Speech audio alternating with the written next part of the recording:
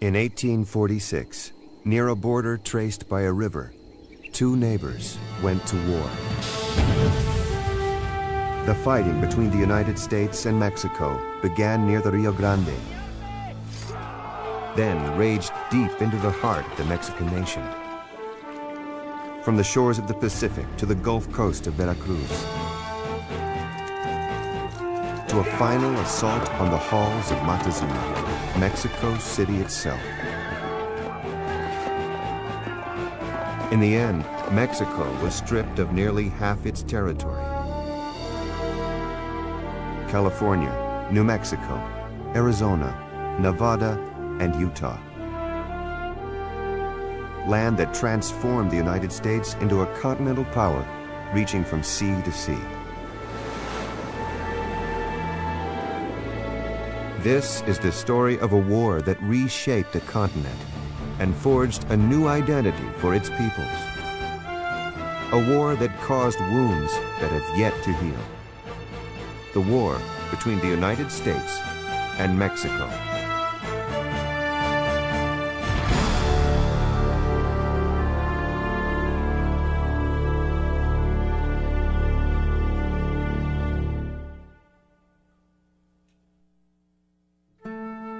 The soldiers came from every region of their country, from Missouri, Mississippi, Kentucky, and Maine, from Chihuahua, Oaxaca, Guanajuato, and Veracruz. They met at Palo Alto, Cerro Gordo, Buena Vista, and on other faraway battlefields, where men with names like Holloway and Smith and Page, Flores, Cano, Rivera, fought each other and died.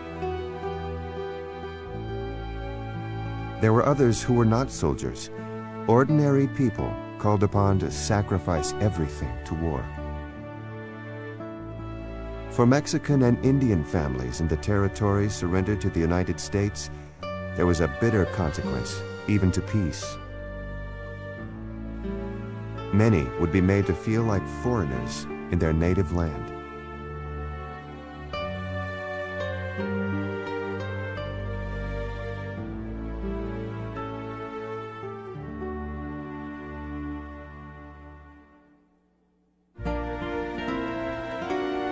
In the late summer of 1848, a group of 15 Mexican writers, intellectuals, soldiers, and politicians gathered near the fallen capital to write an account of the recent conquest of their country.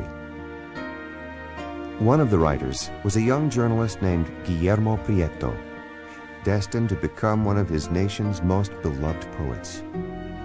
Prieto and the others called their work Apuntes, notes for the history of the war between Mexico and the United States. For the first time, they came to measure their strength and to sustain the rights of the respective nations. These sons of two distinct races, now meeting to appear before a supreme being, destroying each other in the new continent as they had in the old. They are a group of Mexicans who recognize that they have not done things well, but that the military defeat was not a moral defeat, that out of that experience would come lessons that would save the country, consolidate the country. In the United States, soldiers, journalists, artists, and historians published their own accounts of the war with Mexico. Some saw the victory as proof that theirs was a model republic, favored by God. Yet others wondered if the conquered territory had come at the price of the nation's ideals. Thousands of returning soldiers, men like Stonewall Jackson, Robert E. Lee, and Ulysses S. Grant, brought back experience that would serve them well against each other in the Civil War to come. But for now, it seemed that the war had forged a national identity, had revealed what one writer called the native germ of the American character. America is the country of the future. It is a country of beginnings, of projects, of vast designs and expectations. The bountiful continent is ours, state on state and territory on territory, to the waves of the Pacific Sea. one thing is plain. Here in America is the home of man. Ralph Waldo Emerson. It was the beginning of a new era. The United States and Mexico would share a new border, would have to learn to live together as neighbors.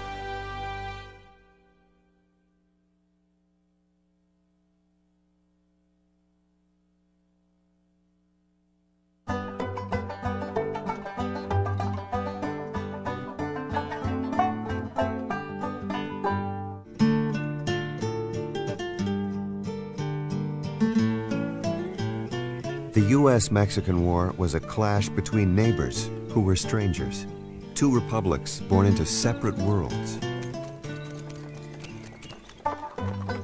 One was a brash, rapidly expanding nation of 20 million, driven by democratic principles and transformed by new technologies. The United States was oftentimes referred to as a go-ahead nation, in quotation marks, a go-ahead people, with the locomotive almost as a symbol. This is all part of this boundlessness, all part of this idea of no limits on what people can achieve.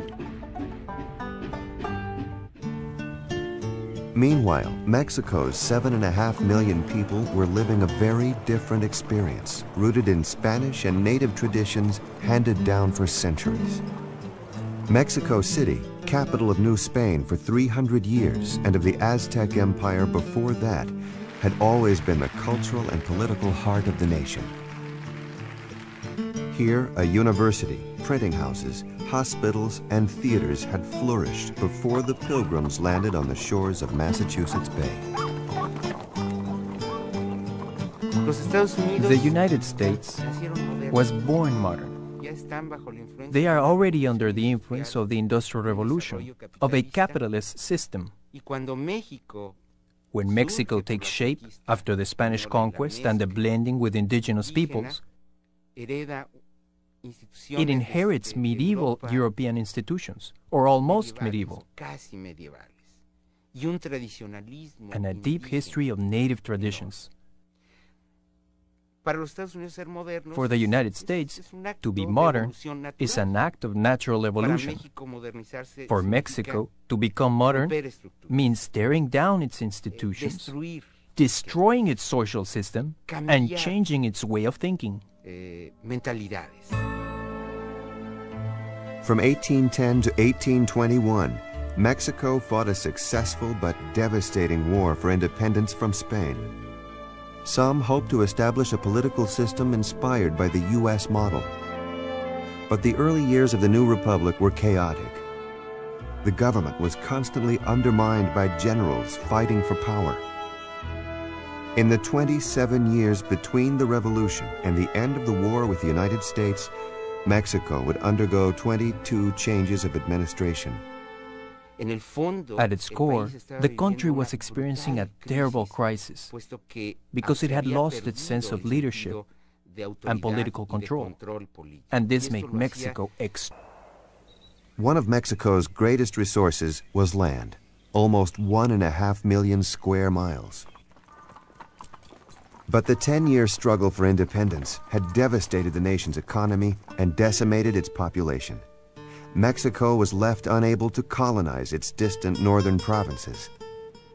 And the borderlands lay directly in the path of a growing United States.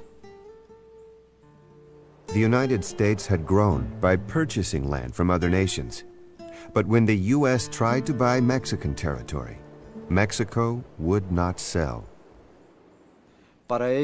For them, it was a matter of national honor, not just pride, to maintain the integrity of all of the territory they had inherited from Spain. Now Mexico worried that what the United States couldn't buy, it would take. The haughtiness of these Republicans does not permit them to look on us as equals, but as inferiors. In my opinion, their conceit extends itself so far as to believe that their capital will be the capital of all the Americas. José Manuel Sosaya, first Mexican minister to the United States. Two republics, bound by geography, yet separated by different histories and cultures.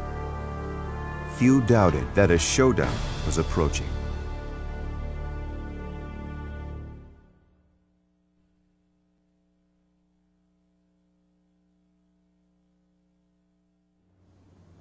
In 1836, Mexico suffered a wound that it would blame on the United States.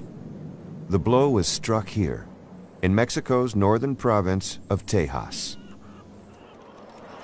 In the Texas of 1821, only 2,500 Mexicans lived near a scattering of isolated missions and in a few small settlements. Tejanos lived deep in Indian territory, far from the protection of Mexico City. More colonists were needed. In 1823, the Mexican government made a fateful decision.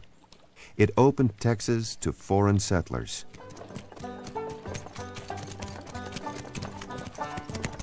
The offer was cheap land and deferred taxes. Immigrants would become Mexican citizens. The plan worked, only too well. North Americans flooded across the border, bringing with them their own language and culture. When Mexico tried to close the border, the immigrants came anyway, illegally.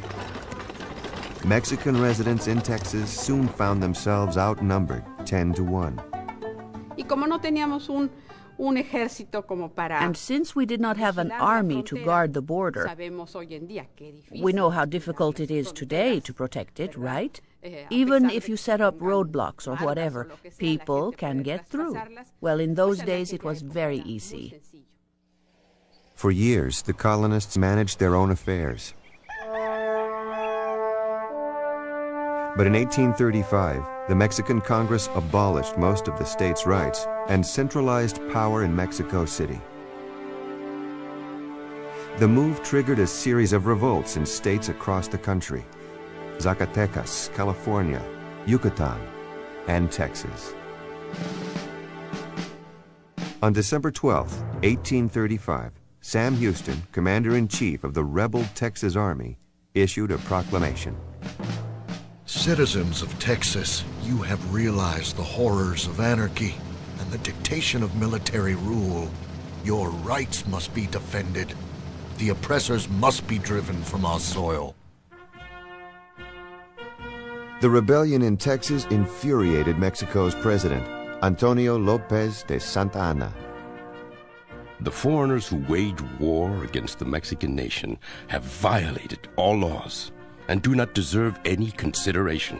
And for that reason, no quarter will be given them. In their audacity, they have declared a war of extermination against the Mexicans, and we should treat them in the same manner. 41 years old, General Santa Anna was a career military officer who had risen to the presidency through a shrewd combination of ambition, charisma, and guile. The general was fond of the dramatic gesture. He would take care of the rebellion in Texas himself.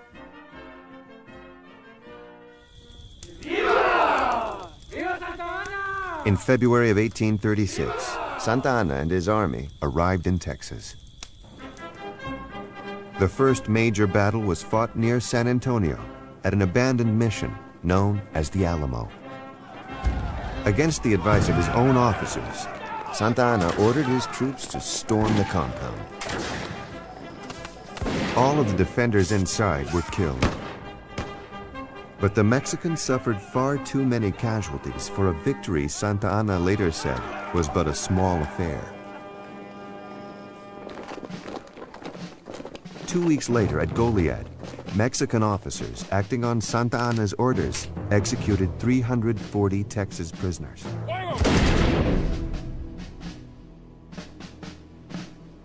The brutality of the campaign was meant to force the Texans into submission. Instead, Remember the Alamo and Goliad became battle cries of revenge. At San Jacinto, not far from the Texas coast, the afternoon of April 21st was warm and drowsy. Santa Anna was confident of victory. His troops were resting. Suddenly, Sam Houston's Texans charged the Mexican camp. The battle was over in 20 minutes, but the killing continued until the Texans had satisfied their vengeance. More than 600 Mexicans were killed. 700 were taken prisoner. Santa Anna tried to escape, but was captured and brought before Houston. He was dressed in the pants of a private, still wearing his silk shirt. It was a moment those who were there would never forget, the birth of the independent Republic of Texas. In Mexico, the loss unleashed a wave of anger against the United States. "We made a present of Texas to the Americans of the North," wrote a general named José María Tornel y Mendeville. "After we took them to our bosom, they destroyed us." The loss of Texas would inevitably result in the loss of New Mexico and the Californias. Little by little, our territory will be absorbed until only an insignificant part is left to us. Our national existence, acquired at the cost of so much blood, would end like those weak meteors which, from time to time, shine fitfully in the firmament and disappear. For Santa Anna, the loss of Texas would forever be a mark of humiliation and defeat. Since I was not a tragic hero in my misfortune, I am branded a traitor. The distance between one and the other is immense. Disgraced, Santa Anna returned to his estate in Mexico. 2 years later, he suffered another loss, a battle wound that led to the amputation of his left leg below the knee. The surgeon did a poor job, and Santa Anna would live the rest of his life in pain. But he used the incident to win back the hearts of his country's people. Once again, he became president of Mexico, only to be once again forced from office. As he sailed for exile in Havana that spring of 1845, even Santa Anna could not have predicted that he would return the following year to lead his country against the armed forces of the United States.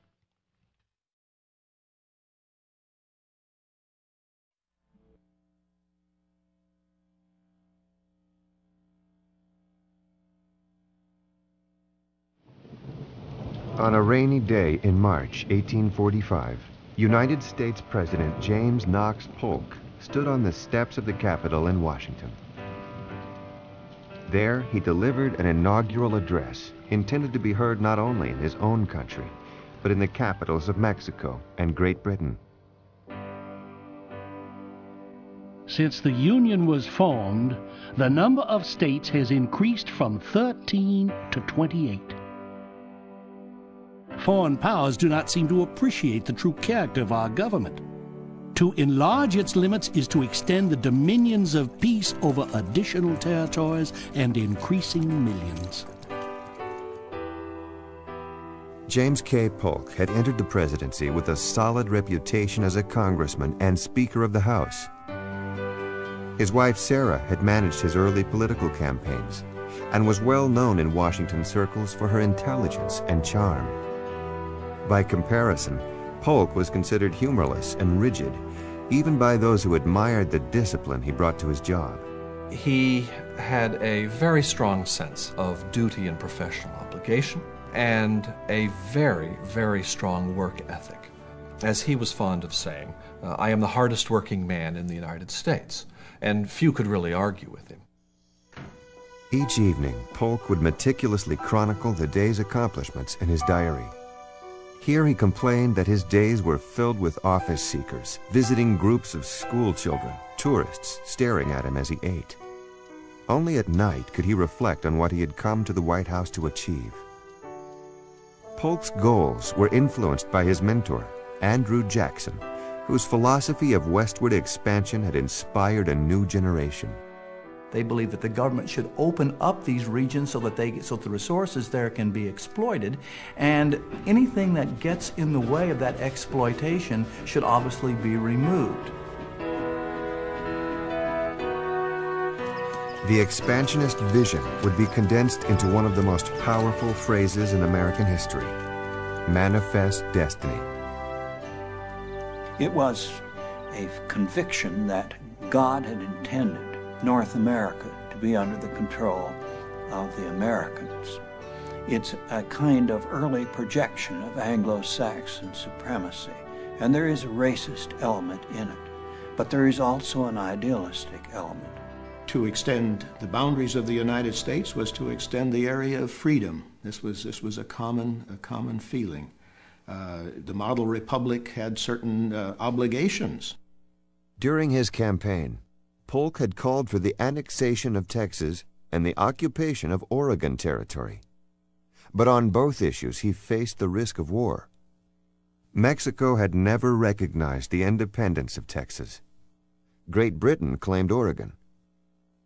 But the first diplomatic crisis of the Polk administration would involve Mexico. In February of 1845, the U.S. Congress voted to annex Texas. For years, Mexico had warned the United States that to do so would be the equivalent of war. Mexican Ambassador Juan Almonte wrote to the U.S. Secretary of State calling the annexation of Texas an act of aggression. Nowhere in the annals of modern history can one find a more unjust act: to rob a friendly nation like Mexico of so large a portion of her territory. Almonte then demanded his passport, breaking diplomatic relations. The United States and Mexico were now one step closer to war.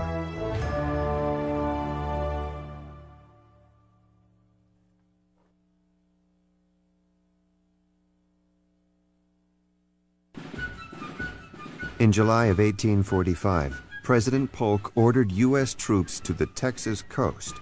Their mission was to defend the border with Mexico. Texas had accepted the United States offer of annexation, and Mexican troops were on the march north under orders to secure the border with the United States. In Mexico City, powerful voices were calling for war. Even so, the government of President General José Joaquín de Herrera hoped for a peaceful solution. Herrera had inherited a country left in shambles by Santa Anna, and the president was convinced that Mexico could not win a war with the United States.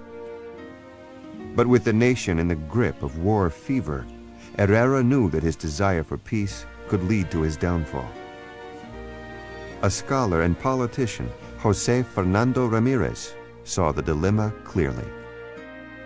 The struggle will be lost by the first one to speak about peace. And for that reason, no one wants to express the terrible word. Quietly, Herrera looked for a way to preserve national honor without going to war.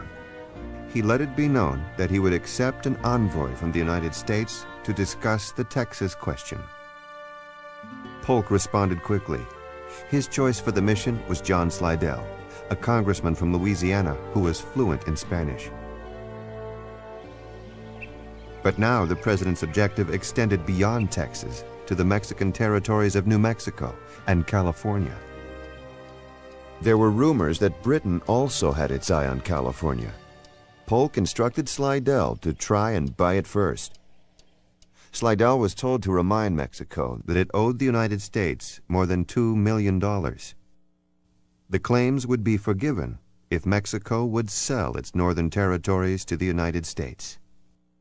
Mientras el gobierno mexicano piensa que el enviado, while the Mexican government thinks the representative, the special North American representative, is coming to renew relations and surely to pay or arrange for indemnification for the loss of Texas, for the North Americans, Texas is already a thing of the past, and the only thing that interests them is to buy territory. The one way to provoke the Mexicans into resistance was the way that Polk had chosen, that is, to present a strong front and bluff the Mexicans into resisting or into yielding. In other words, negotiating with them at cannon's point. Polk's instructions were leaked to the press, and Slidell arrived in Veracruz amid reports that Herrera was about to sell off the Northern Territories. The Mexican president was caught completely off guard. He tried to put off the meeting with Slidell, but it was too late. He and his cabinet were accused of treason. Desperately, Herrera tried to save his government and convince his country that there was no honor in fighting a war the nation could not sustain. War with the United States over Texas is a bottomless abyss into which the Republic will sink, along with all her hopes for the future. By now, few were listening. In San Luis Potosí, north of Mexico City, an ambitious general named Mariano Paredes watched as Herrera's government crumbled. Paredes was under orders to march north to the defense of the Texas border. Instead, he turned his army around, marched on Mexico City, and forced Herrera to resign. As the new president of Mexico, Mariano Paredes promised to lead his country into what he called a necessary and glorious war.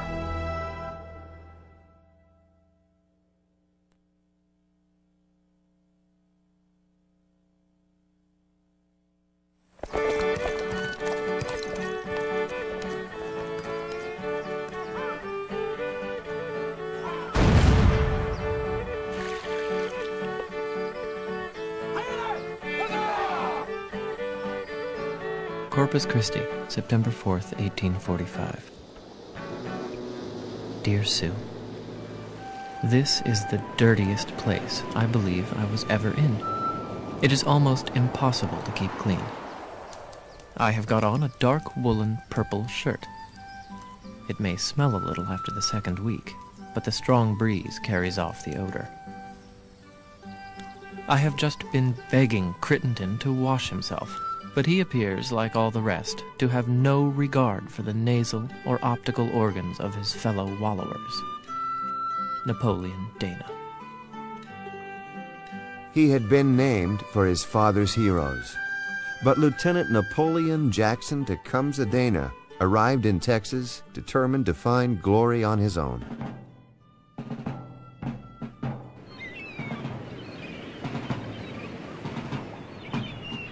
Dana was one of 4,000 U.S. soldiers camped on the beach at Corpus Christi and along the banks of the Nueces River.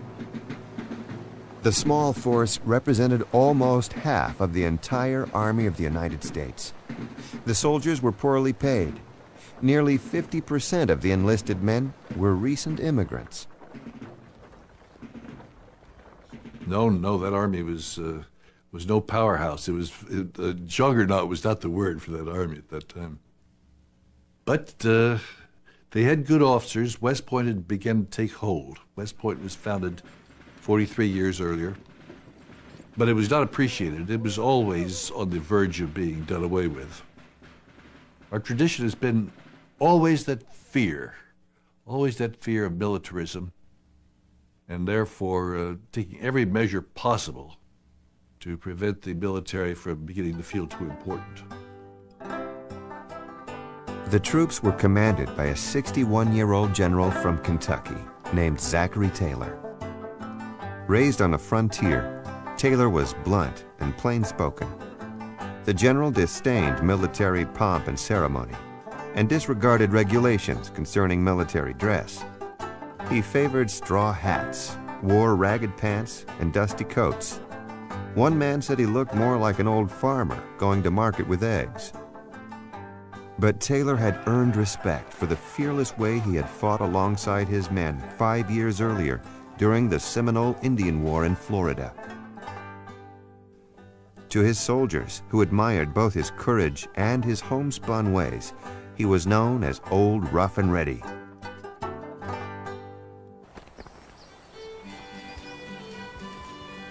Throughout the fall and winter of 1845, Taylor organized his army. There was plenty of time for young officers like Napoleon Dana and 23-year-old Ulysses S. Grant, only 2 years out of West Point, to train with the troops under their command. Now, you would think that in a country of whom so many of the citizens were frontiersmen, that you would pull them together with their muskets and you'd have an army. But it so happens that the techniques you use for survival on the frontier include running away when the situation calls for it, includes independence and self-reliance. Well, now, those are all fine virtues, but when you come to an army, you want people who do what you say, and also, if you tell them to hold a position at all costs, including their lives, they stay there, and they do. Now, that takes discipline. That takes a lot of work. A West Point graduate named Samuel Ringgold used the time to relentlessly drill his light artillery units, a fast-moving force the soldiers called flying artillery. In battle, Taylor was known to favor his infantry, relying on the brutal efficiency of the bayonet. Major Ringgold was eager for the chance to prove the worth of his men, and Lieutenant Dana was tired of waiting. Dear Sue, if Mexico declares war, I believe General Taylor means to march us right on to Matamoros. If he does, it is to be hoped that we will not get a whipping. What a military show we have here, and how much of the pomp of war and none of the glory. I wish I had all of my glory and was on my way home again. But let us hold on and see what Mr. Polk is going to do.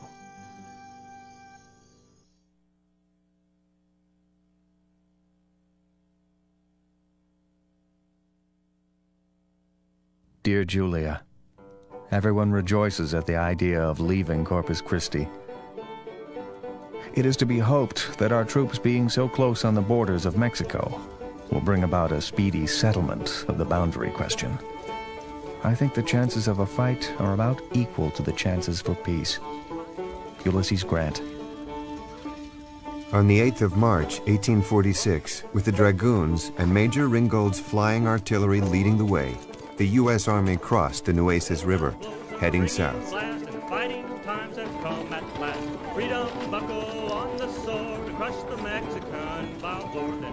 With the failure of the Slidell mission, Polk had ordered Taylor to take a position on the Rio Grande, called the Rio Bravo by the Mexicans, opposite the town of Matamoros. The decision was certain to anger Mexico further. Mexico had claimed the Nueces River as its border with Texas, but Polk had adopted Texas' claim that the border was at the Rio Grande. When Taylor crossed the Nueces, he was crossing into disputed territory. He was in territory that Mexico claimed legitimately as part of its own land. And if he went down as far as the Rio Bravo and crossed it, then he would be in territory that wasn't even in dispute. It was Mexican territory. In late March, the first of Zachary Taylor's soldiers reached the north bank of the Rio Grande. Across the river in Matamoros, a crowd of Mexican soldiers and civilians watched as the U.S. troops rigged a flagpole and ran up the Stars and Stripes. The soldiers of the Army of the North were angered by the enemy's insult. For the first time, that flag waved proudly before our forces, as if taking possession of what rightfully belonged to us. José María Iglesias. The U.S. troops set to work building an earthen and wood fort they called Fort Texas.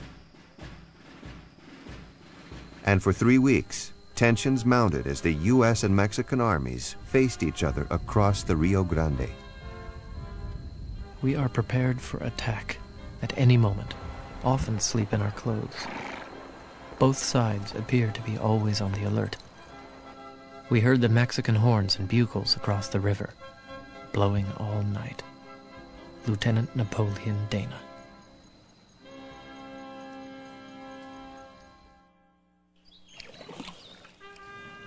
As more Mexican troops gathered in Matamoros, some European observers predicted a quick Mexican victory.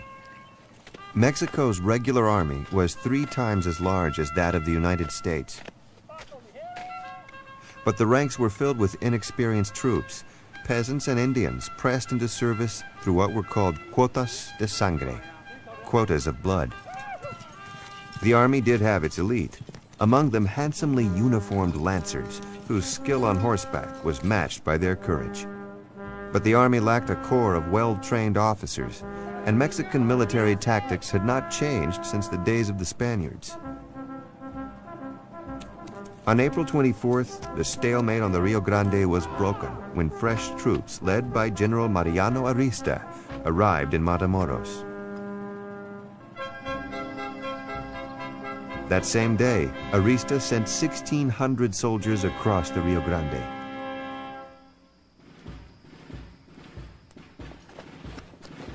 At Rancho de Caracitos, about 20 miles from Fort Texas, the Mexican soldiers surprised a U.S. scouting party. Fuego!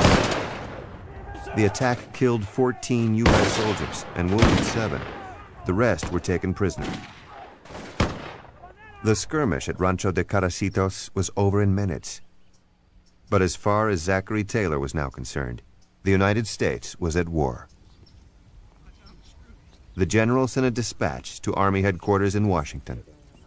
April 26, 1846. Hostilities may now be considered as commenced, and I have this day deemed it necessary to prosecute the war with energy and carry it, as it should be, into the enemy's country. General Zachary Taylor. Taylor knew he was in a dangerous position. His supplies were on the coast at Point Isabel. The Army's survival depended on protecting them. The general set out for Point Isabel with 2,000 soldiers, leaving 500 troops to defend Fort Texas, with orders to fight to the last man. The Mexican artillery in Matamoros rained a continual barrage on Fort Texas. The shelling could be heard all the way to Point Isabel. Lieutenant Ulysses Grant remembered the dreadful sound. As we lay upon the seashore, the artillery at the fort could be distinctly heard. The war had begun. What General Taylor's feelings were, I do not know, but for myself, a young second lieutenant who had never heard a hostile gun before, I felt sorry that I had enlisted. Taylor's men quickly loaded their supplies into 200 wagons and began the march back to Fort Texas. On the afternoon of May 8th, they found General Arista's army waiting for them. A line of nearly 4,000 Mexican soldiers, infantry, cavalry, and artillery stretched a mile across a wide plain of tall, sharp grass and cactus. The Battle of Palo Alto began with the roar of cannon fire and quickly turned into an artillery duel. The soldiers of Major Ringgold's flying artillery used their skills to deadly effect. Advancing their batteries at full gallop, they could unlimber, fire, remount, and whirl off to a new position with astonishing speed. Time after time, Ringgold's units raked the Mexican lines, slashing their ranks with a rain of hot iron. The American artillery ravaged the Mexican ranks horribly. The troops, frustrated by the needless deaths, cried out for permission to attack the enemy at bayonet's point and die as brave men should. José María Iglesias. But Arista's officers ordered the Mexican troops to hold their position. This they did, at the cost of many lives.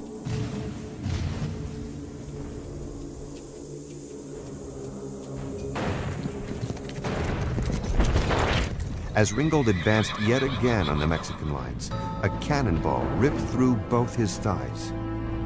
The wound was horrible, and the major lingered for 3 days before he died.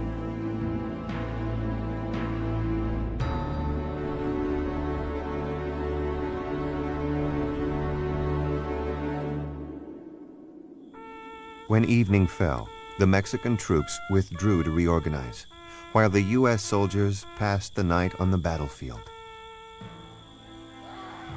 The weary men slept through the groans and screams of the wounded from both sides. The surgeon saw, said one, was going the livelong night.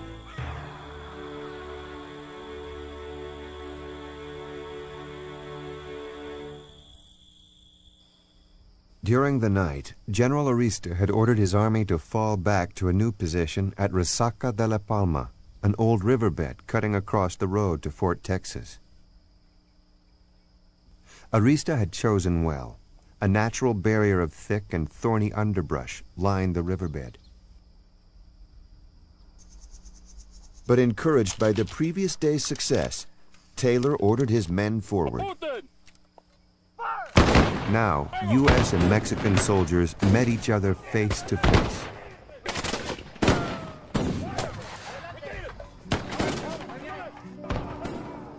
To my feelings, I do not think that our war will last much longer. The people of Mexico will not stand it.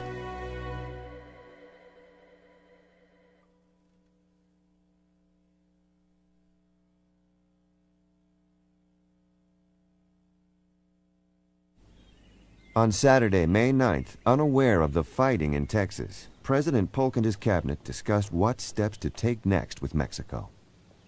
All agreed that if the Mexican forces at Matamoros committed any act of hostility on General Taylor's forces, I should immediately send a message to Congress recommending an immediate declaration of war. In fact, Polk had already started to draft a war message. The president was frustrated by the failure of the Slidell mission. He hoped a declaration of war would pressure Mexico into resolving the Texas border issue and selling its northern territories. At 6 o'clock that very evening, Polk received the news he needed to make his case to Congress. It was Taylor's report describing the Mexican attack on his scouting party at Rancho de Caracitos 2 weeks earlier. That night and all day Sunday, the president worked on completing his call to arms. After repeated menaces, Mexico has passed the boundary of the United States and shed American blood upon the American soil. As war exists, notwithstanding all our efforts to avoid it, and exists by act of Mexico herself, we are called upon by every consideration of duty and patriotism to vindicate the honor, the rights, and the interest of our country. Polk's war message was cheered by expansionists in Congress and attacked by a small but vocal opposition. Some charged that Polk had overstepped the authority of his office by starting a war without congressional approval.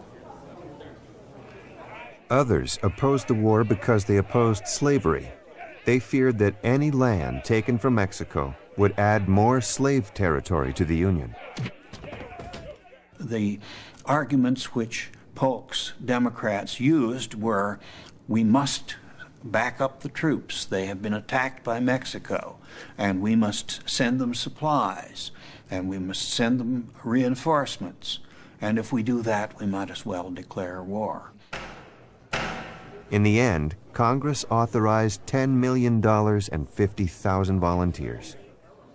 It was a small but historic appropriation. For the first time, tens of thousands of American soldiers would be sent to fight on foreign soil.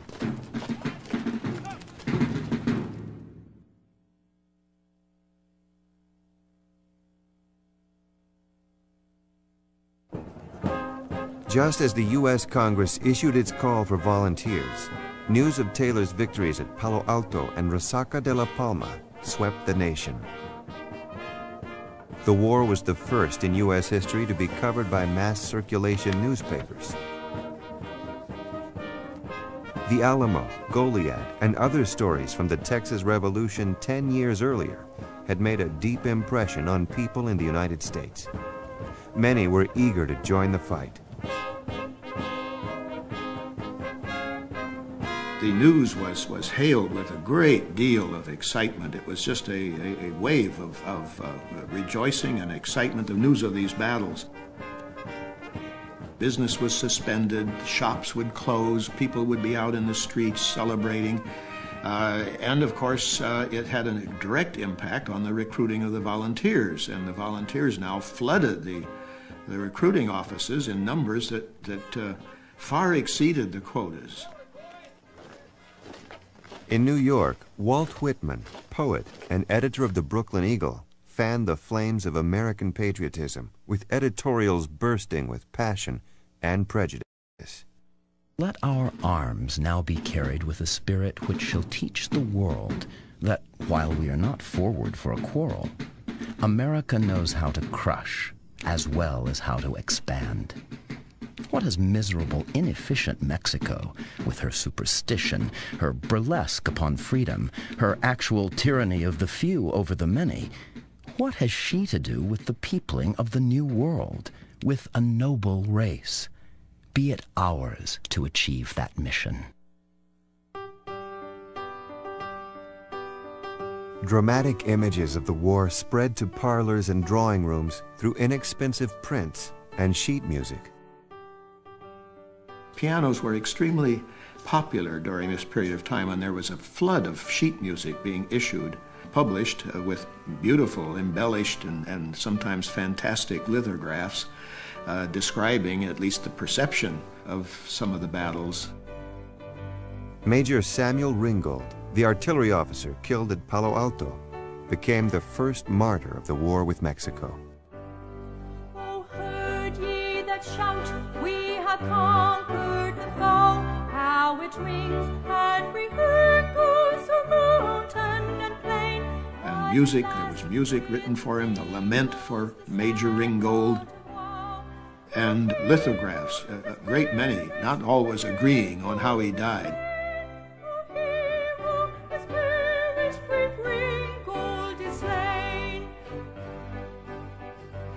There was this thirst for heroes, and this idea that the Mexican War opened up a new heroic age now that would help to strengthen and enhance the model republic in the eyes of the world. And Ringgold had the good fortune of being killed in the first battle.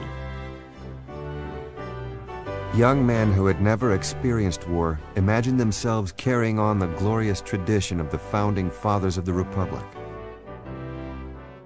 Some wore uniforms of their own devising. They brought their own horses and elected their own officers. Like many civic-minded men, 45-year-old Jefferson Peak of Warsaw, Kentucky, raised his own company of volunteers. Peak went to war, leaving behind a wife and 7 children to tend the family farm. Dear children, you must all try to behave, and you must feed and salt the cow twice a day. And tell Sarah Ann to put out the sun every day for Ma's cherries and raspberries, and take them in at night. Wallace and Jeff, my dear boys, see how well you can conduct yourselves. I remain your dear father until death, Jefferson Peak. Jefferson Peak joined thousands of other volunteers who packed the riverboats that steamed down the Ohio and Mississippi, heading for Mexico and the halls of Montezuma.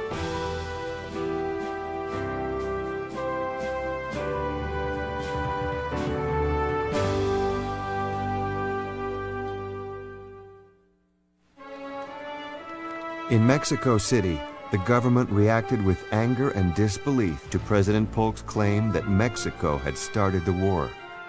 Los mexicanos estaban defendiendo su casa. The Mexicans were defending their home. The ones coming into the territory who were foreigners were the Americans. Mexico never declared war against the United States. The Mexican government issued a declaration of the need to defend its national territory Not one member of the Mexican army was ever in North American territory. Not even in the battles of Palo Alto and Resaca. This was territory in dispute. By the end of May 1846, Zachary Taylor's army had crossed the Rio Grande and occupied the city of Matamoros. There were those in the United States who were certain that the war would be over quickly. Mexico would prove them wrong. As Taylor waited for reinforcements, the Mexican government issued a call to arms. One defeat does not decide the war. Mexico must fight to the end. And as long as there is one man remaining, he must go and fight the unjust invaders.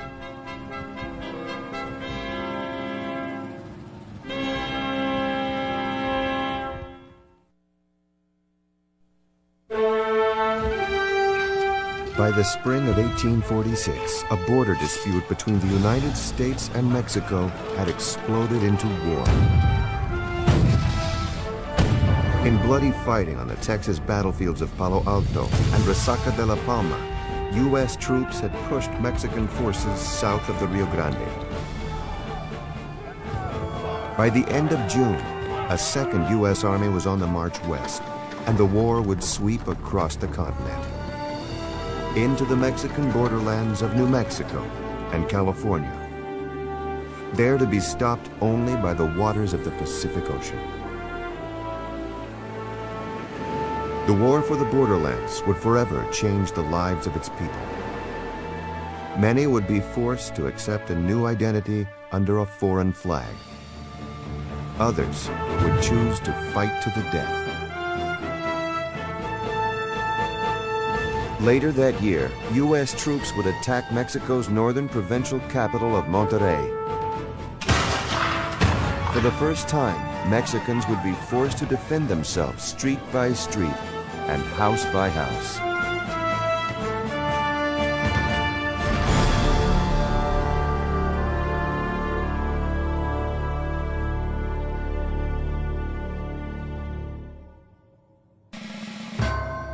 On May 13, 1846, U.S. President James K. Polk signed a congressional declaration of war against Mexico.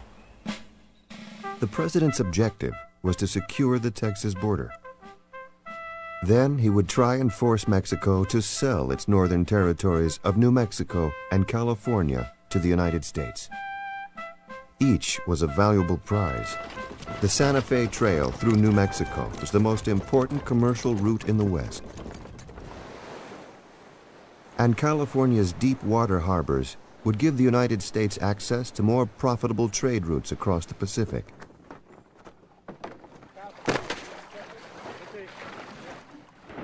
Immediately, Polk acted on a three-part strategy. First, he ordered the Navy to blockade Mexico's coastlines. Zachary Taylor's army, fresh off its victories on the Rio Grande, would push into northeastern Mexico.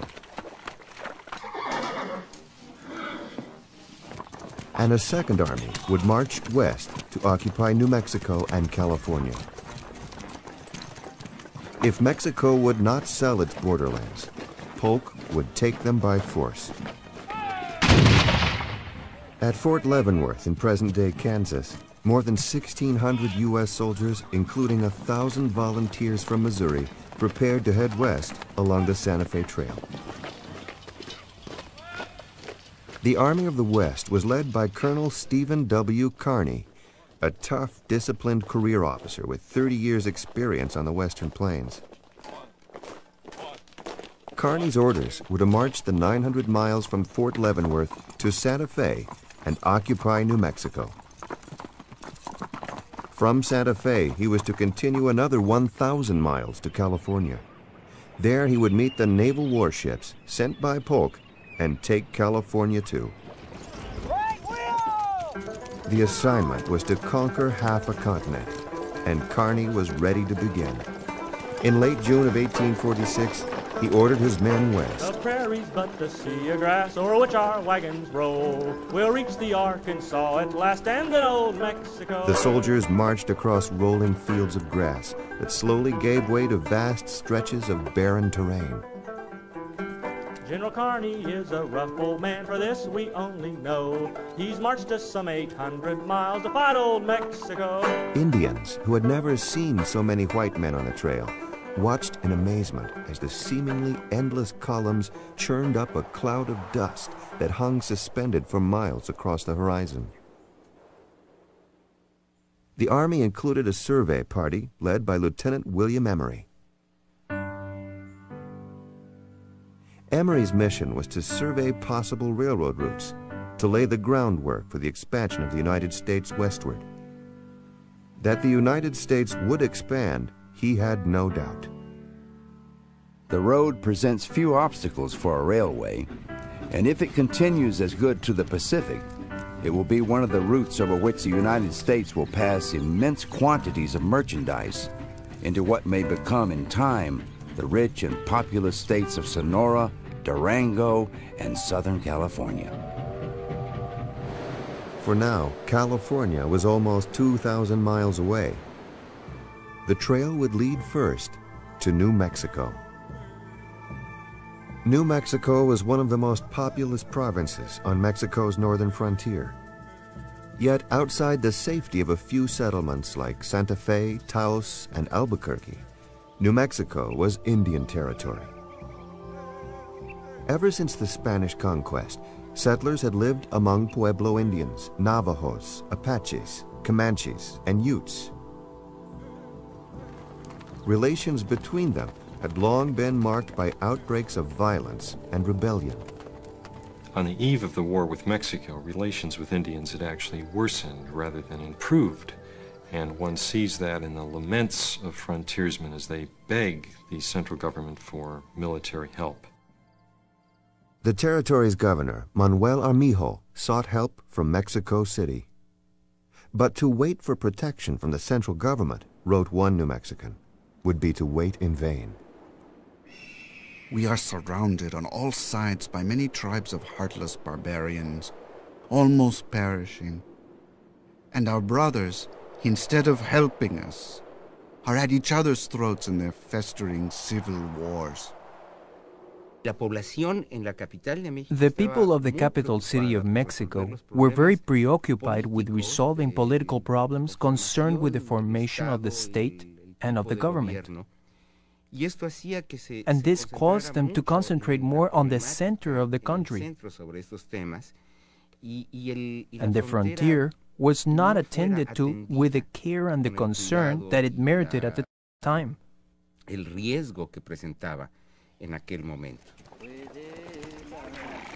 Forced to rely on themselves, many New Mexicans looked to the Santa Fe Trail and new opportunities for trade with the United States. Mexico put itself in the position of the sheep inviting the lion to come dine, and the lion came. That is to say, the mercantile conquest of what would become the southwestern part of the United States really was the real conquest. The trail brought New Mexicans items they could not get as easily from Mexico: iron and steel tools, medicine, machine-made textiles. The wagon trains also brought North American traders, and many came to stay. One of the most successful of these was an entrepreneur named Charles Bent. Based in Taos, Bent was part owner of a trading post on the Santa Fe Trail, north of the U.S.-New Mexico border. The post was called Bent's Fort. It was managed by Charles' brother, William. Both men had married into prominent families. William was married to Owl Woman, the daughter of a Cheyenne holy man. Charles was married to Maria Ignacia Jaramillo, cousin to Governor Armijo. But some New Mexicans saw the growing influence of the Bents and others like them as a threat. As the number of traders increased, Armijo became alarmed. Armijo then, early on, warned the Mexican government against people like Bent. Later, when it became clear that there was going to be no help from Mexico to stem the flow of immigrants, then Armijo tended to befriend those very immigrants, go into business with them, and find, as a practical matter, the best way to get along with them was to join them. Armijo was a shrewd businessman. Even now, the governor had wagons of his own coming down the Santa Fe Trail. What he did not know was that this time, the trail would also bring an invading army.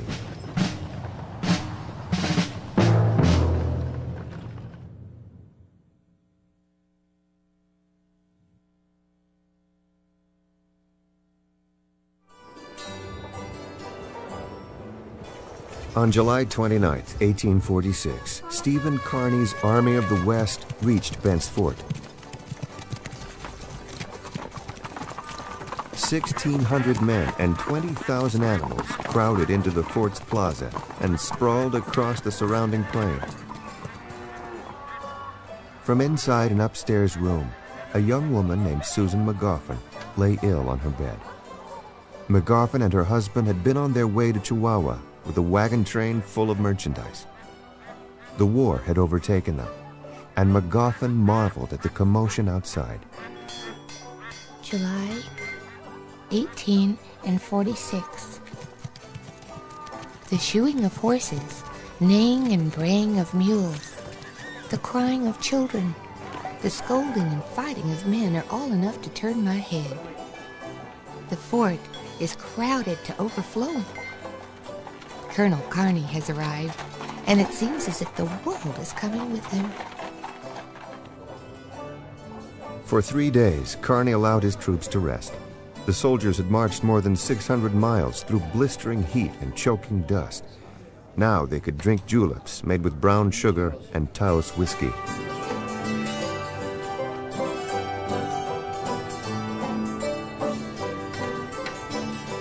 Their stay was short.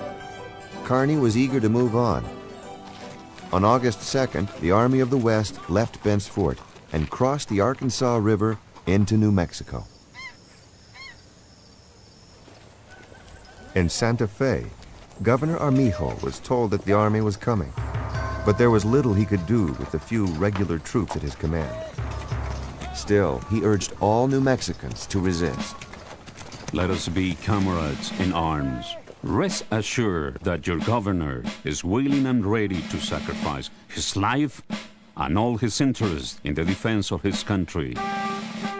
During the next few days, between 3,000 and 4,000 poorly armed New Mexicans gathered where the Santa Fe Trail wound through a narrow pass here at Apache Canyon.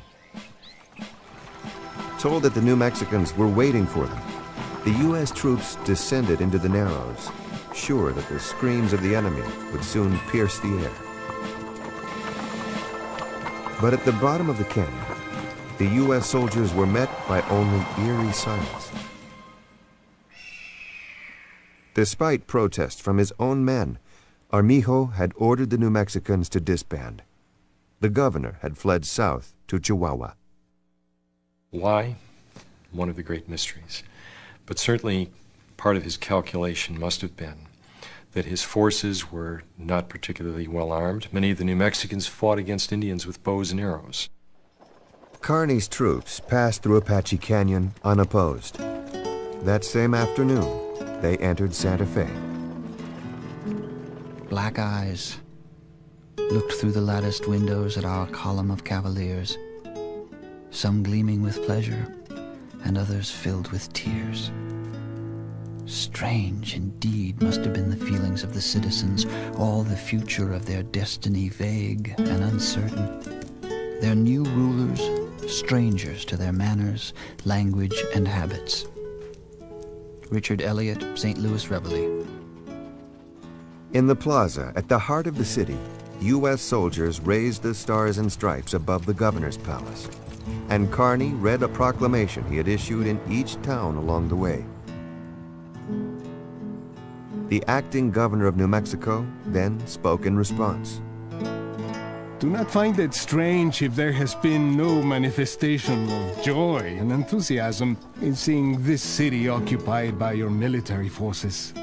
To us, the power of the Mexican Republic is dead. No matter what her condition, she was our mother. With the occupation in place, Kearny worked to establish a provisional government.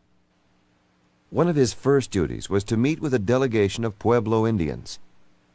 Centuries earlier, the Pueblos had greeted the arrival of the Spanish with curiosity and hospitality.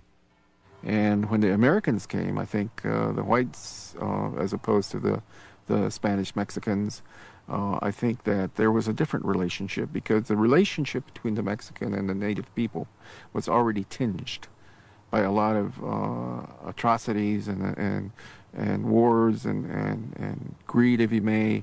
And by the time that I think the Americans came, there was a lot of mistrust, and rightly so. Lieutenant William Emery knew that the Pueblos had more than once risen in revolt against the Spanish and Mexican authorities. 300 years of oppression and injustice have failed to extinguish in this race the recollection that they were once the peaceable and inoffensive masters of the country. They are our fast friends now and forever. The lieutenant did not know that before long his fellow Americans would be seen as the oppressors, and that bloodshed would follow. Near the end of September 1846, Kearny marched for California with a company of dragoons and Lieutenant Emery's survey party. Before leaving, he appointed Charles Bent as the new territorial governor of New Mexico. The decision angered many New Mexicans. Many people who had been there for a long time, whose family was very, very influential, believed that even though they might not have welcomed the Americans with open arms, that they would have a place in the new regime. They do not get that place, and they're very resentful of it. At the same time, there are many people who are proud of their Hispanic heritage, and they see Americans as relatively uncultured people who were coming in and who were occupying their land. Resistance to the new government spread. In Taos, on the cold night of January 19, 1847, Charles Bent was at home with his family. Suddenly, New Mexican and Pueblo Indian rebels kicked in the door. Certain that he was loved by the people of his adopted hometown, Bent tried to calm the intruders. His daughter Teresina was 5 years old at the time. Later, she recalled what happened that night. Father told them, "What wrong have I done to you? When you come to me for help, I always helped you and your families." "Yes, you did, but you have to die now so that no American is going to govern us." Then they commenced to shoot with the arrows and guns. The men threw the mortally wounded Bent to the floor and scalped him alive. The revolt spread quickly throughout the region. Rebels set fire to stores and homes. U.S. citizens and those thought to be sympathizers were tortured and killed. Padre Antonio Jose Martinez, a popular priest and educator, opened his home to terrified families seeking refuge from the violence. Martinez called for an end to the bloodshed, but the revolt would claim the lives of many more. On February 3rd, Colonel Sterling Price and his U.S. troops arrived at Taos Pueblo, where 700 rebels and their families had dug themselves in. There may have been a lot of fear at that time, but then there was also the feeling that this force could be repelled. The battle began with a blast of U.S. artillery. For hours, the battery pounded at the walls of the Pueblo. Many inside sought the safety of the heavily defended church. But on the second day, U.S. soldiers hacked through the church's wall and fired a cannon into the breach. Dragoons set the roof on fire. The screams of the wounded echoed into the mountains. Some escaped into the open fields, where they were ridden down and killed.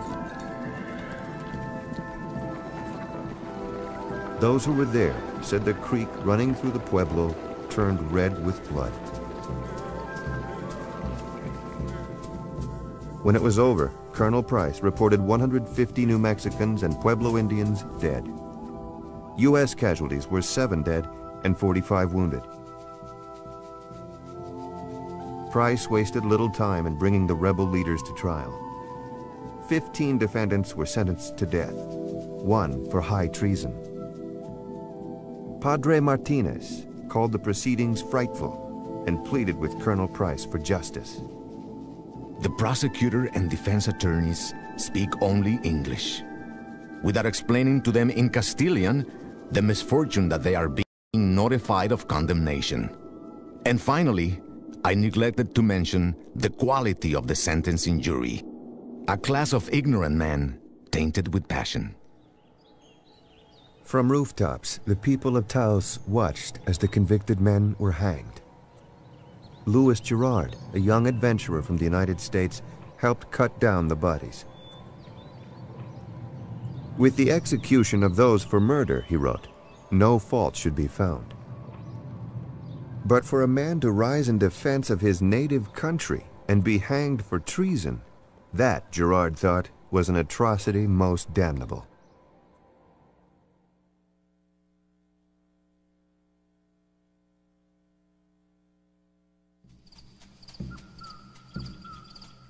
On the curve of the river, fringed with large cottonwoods, the moon shone brightly, and all was as still as death, except when a flock of geese or sand cranes were disturbed in their repose.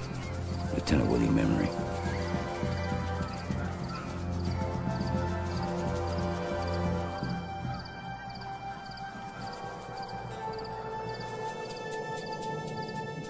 South by the Rio Grande, then west towards the Gila River, the 110 men under Stephen Kearny's command marched into the wilderness. The tiny band of soldiers was guided by Kit Carson, the already legendary Taos trapper.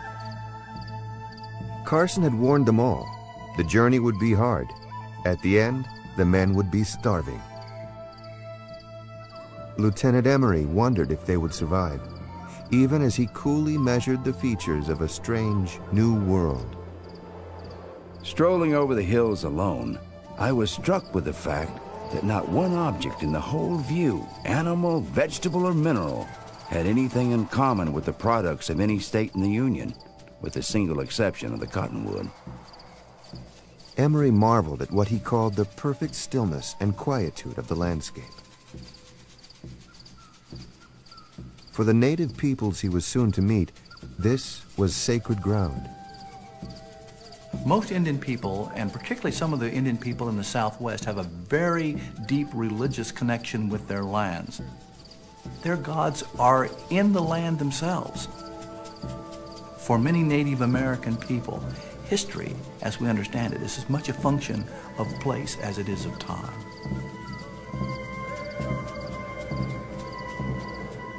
The soldiers marched over cedar and pine-covered hills, making their way through the land of the Apache Indians. Emery wrote that the Apaches they met saw the U.S. soldiers as allies.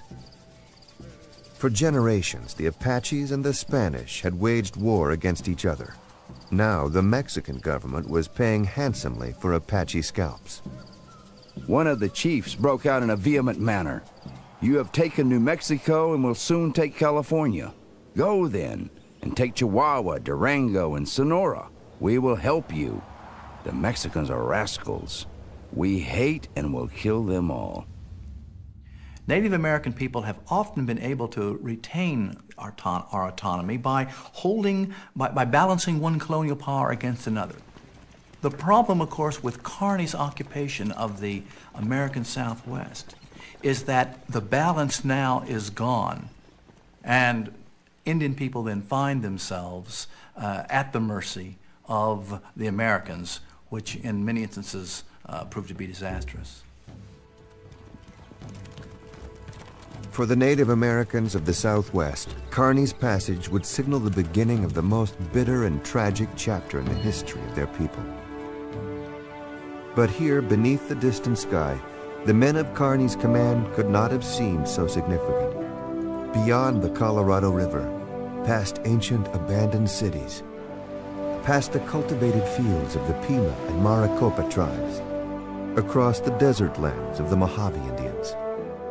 With every labored step, the soldiers pushed the U.S. frontier westward to California.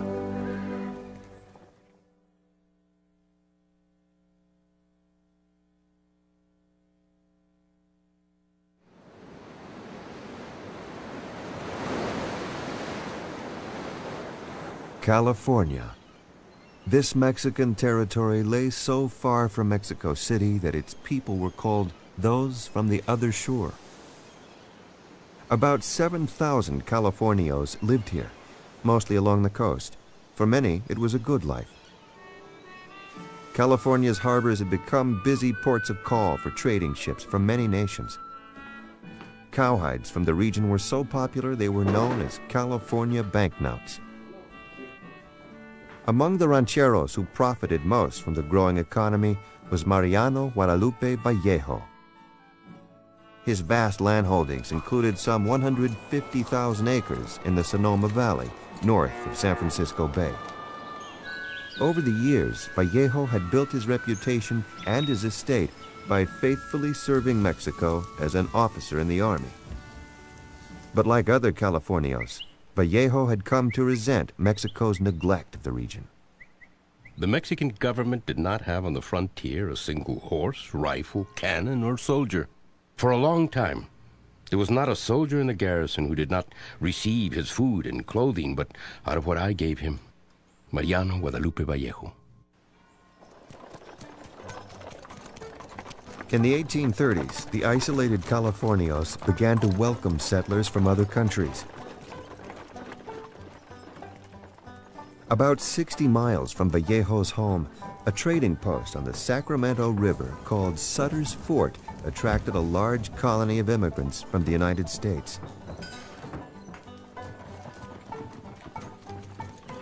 Each year brought more wagons streaming across the mountains. The tide was rising in part because of the exploits of a man known as the Pathfinder. Captain John Charles Fremont was arrogant and reckless, but he was also one of the most famous explorers of his time. Fremont's reputation was built on the work of his wife, Jessie, a talented writer who edited his journals and reports into books that inspired thousands to head west. Our neighbors got hold of Fremont's story of California and Oregon, brought the book to my husband to read, and he was carried away with the idea too. I said, "Oh, let us not go." Our neighbors, some of them old men and women, had large families, but it made no difference. We sold our home, and everything we could not take with us or sell, we gave away, and joined the company for California. Mary Annie Jones. Mariano Vallejo viewed the growing colony of Americans in California with mixed emotions. Vallejo knew too well what had happened in Texas once Americans had outnumbered Mexican settlers. Vallejo was fascinated with Americans because they represented for him a set of Republican ideals that he had been tracing from his youth, from the time he read Rousseau. On the other hand, he also saw that Americans represented a threat to the well-being of California. In December of 1845, Californios were both puzzled and concerned when Captain John Charles Fremont and 65 heavily armed men made their way out of the snow-laden mountains and into Sutter's Fort. The captain was supposed to be on a mapping mission for the U.S. government, but whatever his skills as an explorer, Fremont was no diplomat. In a dispute with local authorities, the hot-tempered captain planted a U.S. flag on a mountaintop for all to see. Californios were outraged, and Fremont avoided a fight only by heading north to Oregon. Still, the incident reinforced a hard truth for Californios. Their province was ripe for the taking. Mexico could not protect them. Some talked of independence, others of establishing an alliance with Britain or France. Mariano Vallejo argued that California's best hope lay in an alliance with the United States.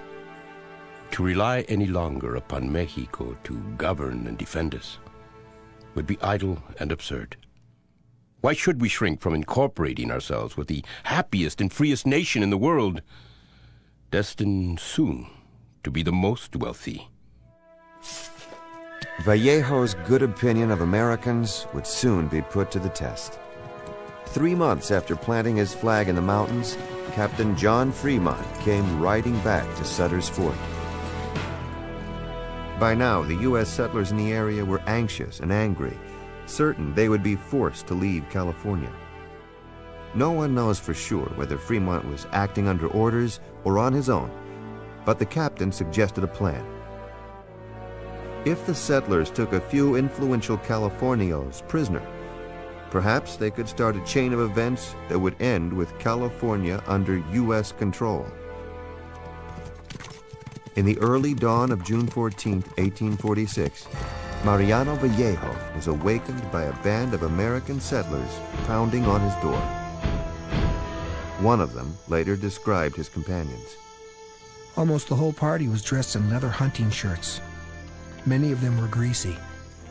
They were about as rough-looking a set of men as one could well imagine. Anyone would feel some dread at falling into their hands. Dressed in his military uniform, Vallejo faced the group. To what happy circumstances, Vallejo is reported to have said, shall I attribute the visit of so many exalted personages? The men declared that they were establishing an independent republic in California. General Vallejo was placed under arrest and forced to sign an official surrender. The Americans then helped themselves to Vallejo's brandy and wine. Soon they were shouting at each other, locked in a drunken debate over the wording of their Declaration of Independence. "Choose this day what you shall be," said one. "Either we are robbers or we must be conquerors." Later that morning in the plaza, the rebels raised a homemade flag featuring a crudely fashioned grizzly bear. The robbers hoisted a piece of linen about the size of a large towel. In it was painted a red bear and a lone star. A band of ungrateful horse thieves, trappers, and runaway sailors. Rosalia Vallejo Lis. Mariano Vallejo and his brother Salvador were taken under armed escort to Sutter's Fort. Vallejo had hoped that Fremont would release them. Instead, the captain ordered them held prisoner. Salvador Vallejo remembered it as a day of humiliation and betrayal. My heart grieved for my brother when the light of day allowed me to see him lying on a damp floor without coverings or even a pillow on which to rest his head. I cursed the days in which our house dispensed hospitality to a race of men deaf to the call of gratitude, so perfect strangers to good breeding. Sailing in the waters off the California coast, U.S. Commodore John D. Sloat cautiously entered Monterey Harbor. In the event of a declaration of war, his orders were to occupy California's ports and, if possible, to bring about the peaceful annexation of the territory. But when told that Fremont and the Bear Flaggers had started a rebellion, Sloat knew he had to act. Doña Maria de las Angustias de la Guerra remembered the day clearly. During the morning, the preparations could be seen. Many armed boats filled with men came ashore and took possession without any interference.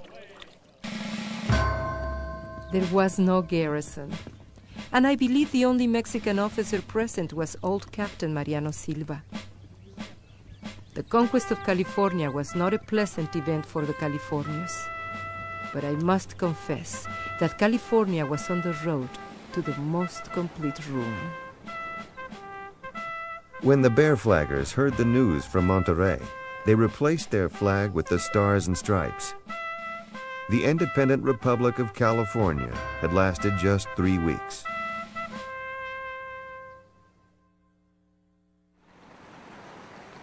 Five months later, in December of 1846, the exhausted soldiers of Stephen Kearny's command finally reached San Diego.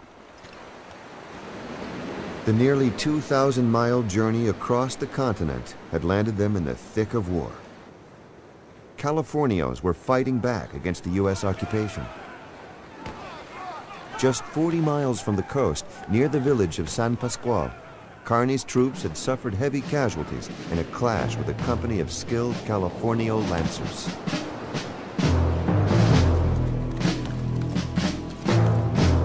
But the battle at San Pascual did little to change the course of the struggle for California.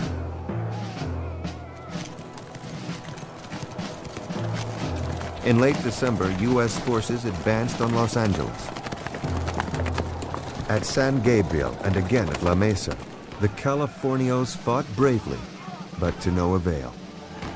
It was the last stand made by the sons of California for the liberty and independence of their country, whose defense will always do them honor. Guillermo Prieto. By the time Mariano Vallejo learned of the fall of Los Angeles, he was back in Sonoma, still recovering from his 6-week captivity at Sutter's Fort. I left Sutter's Fort half dead and arrived here almost without life, but am now much better. The political change has cost a great deal to my person and mind, and likewise to my property. All is lost, and the only hope for making it up is to work again. Disillusioned with the United States and with Mexico, Vallejo was still forced to choose. In the plaza in front of his home, he carefully folded his Mexican military uniforms into a neat pile and burned them.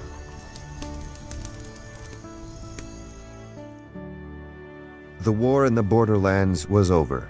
But even with California and New Mexico under U.S. control, President Polk faced a frustrating predicament. He had the territories he wanted for the U.S., but he could not keep them unless Mexico surrendered. And this Mexico would not do. But the U.S. invasion of Mexico would take place on more than one front. From Santa Fe, Colonel Alexander Doniphan would lead 900 Missouri volunteers into Chihuahua. General John E. Wool would march south from San Antonio. And General Zachary Taylor would prepare his army for a major offensive here on the Rio Grande.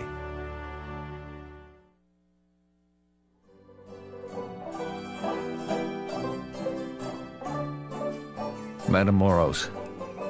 Dear Julia, the 2 flowers you sent me come safe, but when I opened your letter, the wind blew them away, and I could not find them.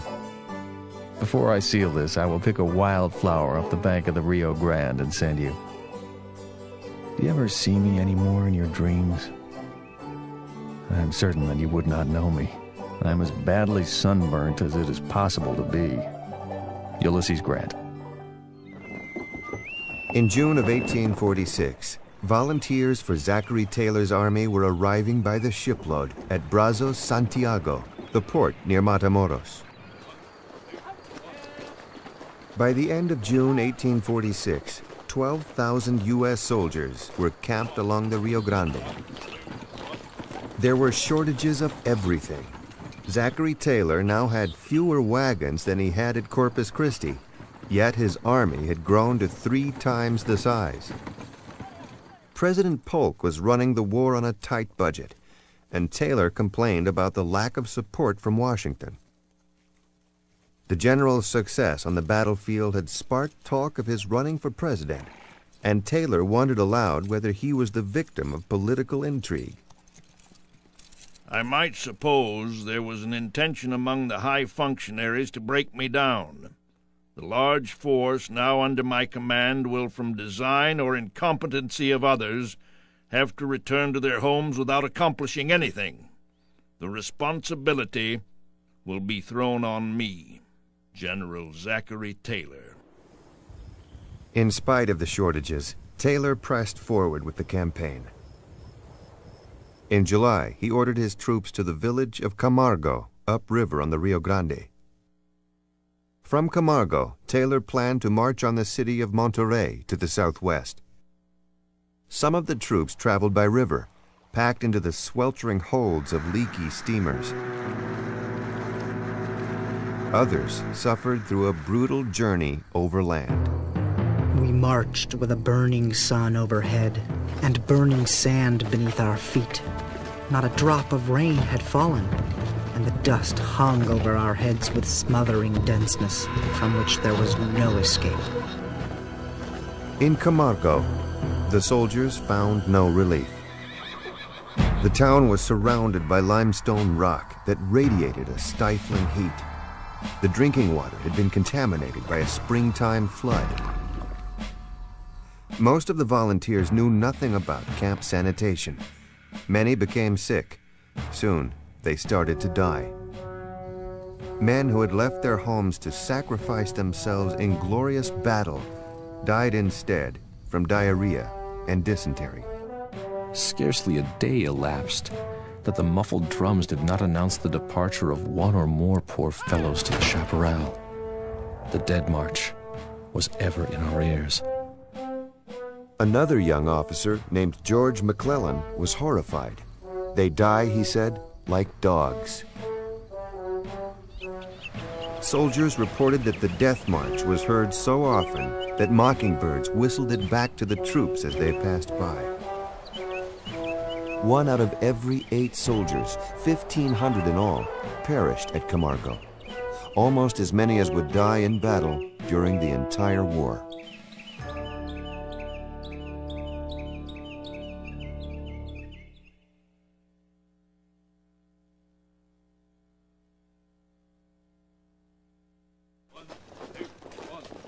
On the 19th of August, 1846, the first of Zachary Taylor's troops left Camargo for Monterrey. The march was unbearably hot, but Major Philip Barber consoled himself with thoughts of his wife, Mattie. A few months earlier, the two had been together in Galveston, Texas. Never in my life have I enjoyed so much happiness. My dear Mattie was perfectly overcome with joy and seemed to cling to me during the whole stay with her, as though a separation would be death. God grant that this war may soon terminate and we may again be permanently united. September 4th. No letters today from my husband. I expect he is on the march for Monterey. The next arrival will, I hope, bring me word of his safe arrival there. Zachary Taylor had been forced to march from Camargo with only 6,600 troops. Almost half the army had been left behind. Many of the volunteers were still sick, and pack animals were scarce. To his great embarrassment, Lieutenant Ulysses Grant had been assigned to manage the mule trains. I'm not aware of ever having used a profane expletive in my life. But I would have the charity to excuse those who may have done so, if they were in charge of a train of Mexican pack mules at the time.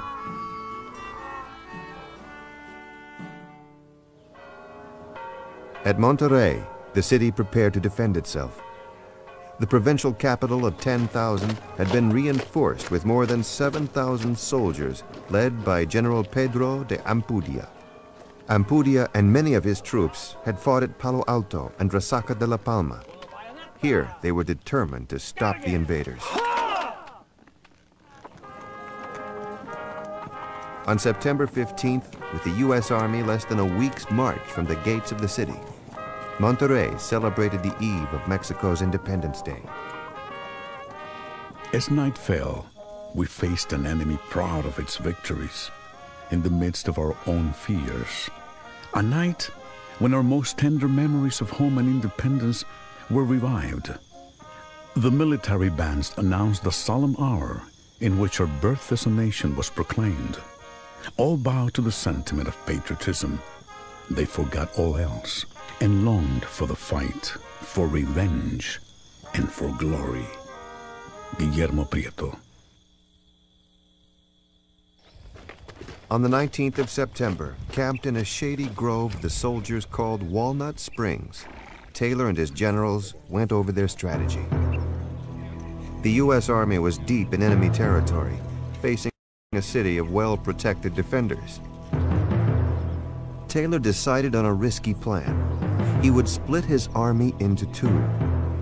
While Taylor directed a diversionary attack on the city's east side, General William Worth would attack the west.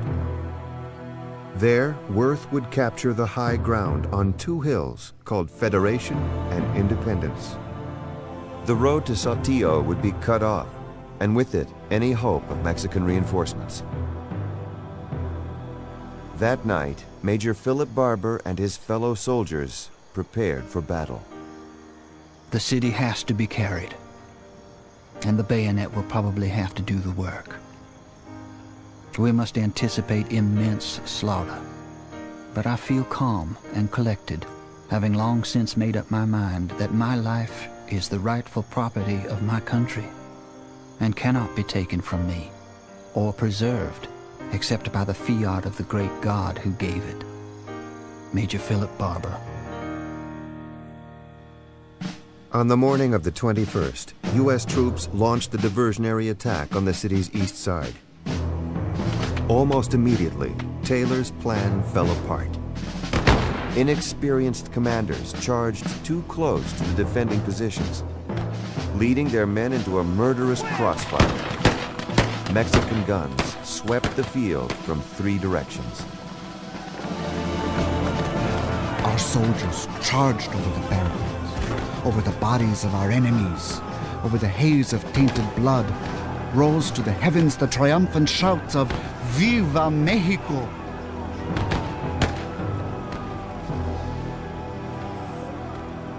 "394 U.S. soldiers were killed or wounded. Among the dead was Major Philip Barber.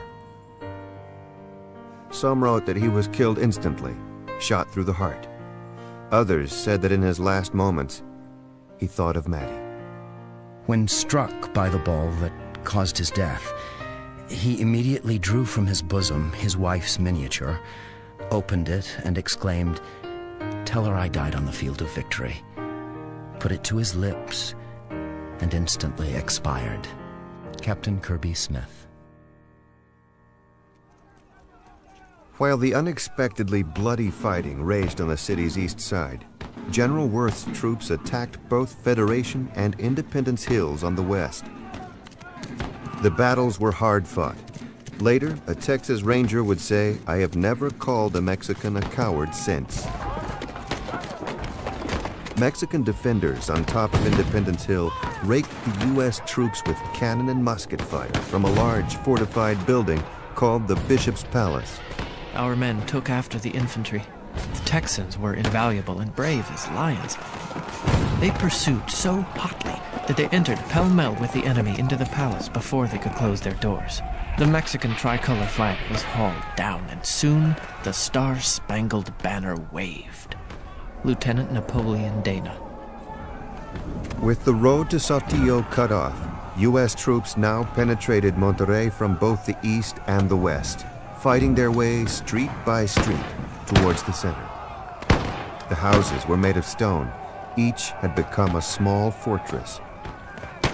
Mexican defenders fired from rooftops and windows. Bullets rattled like hail on the street. One soldier said it was as if bushels of hickory nuts were being hurled on them. Amid the chaos, soldiers remembered isolated acts of mercy as though they had occurred in a dream. I saw a Mexican female carrying water and food to the wounded men of both armies. I saw her lift the head of one poor fellow, give him water, and then take her handkerchief from her own head and bind up his wounds. I heard the crack of one or two guns, and she, poor good creature, fell. She was dead. I turned my eyes to heaven and thought, "Oh God, and this is war."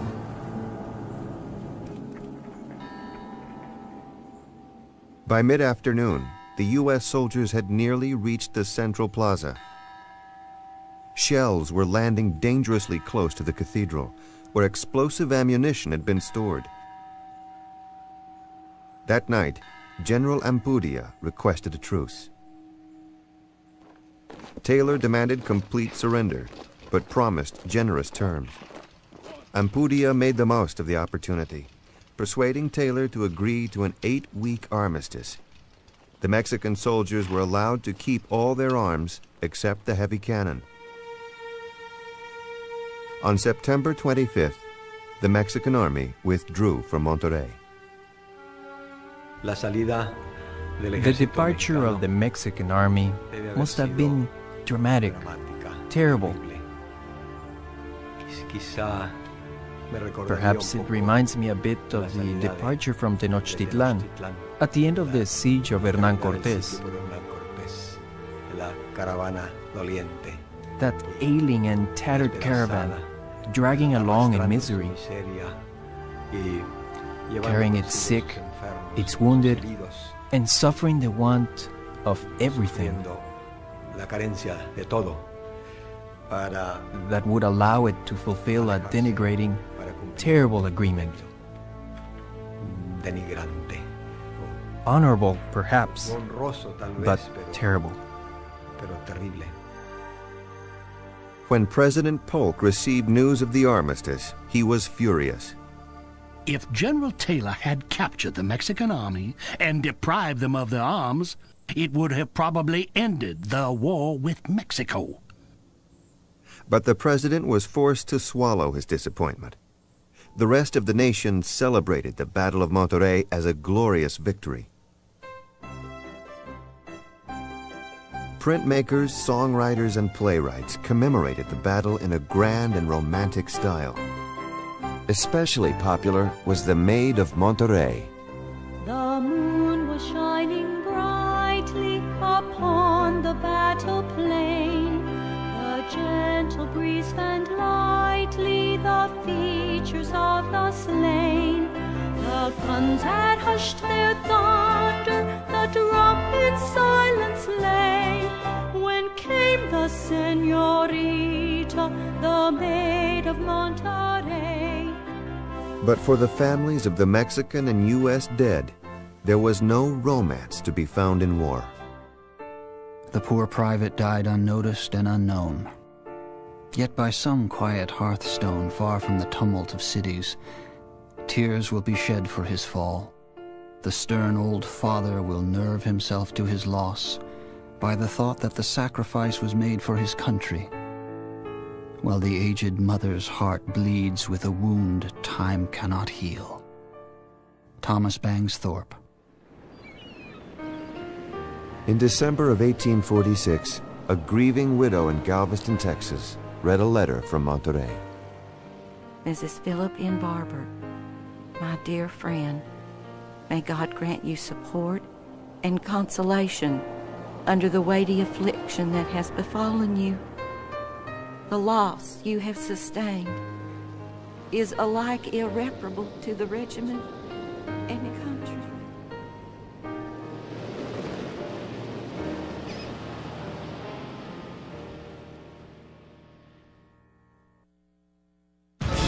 By the fall of 1846, there were some in Mexico who had started to wonder if God had turned his back on their country. It seemed the United States invasion could not be stopped. Still, Mexico would neither surrender nor negotiate. In the United States, President James K. Polk needed desperately to bring the war to an end. A new strategy was required, something bold and decisive, an assault on the very heart of Mexico, Mexico City itself.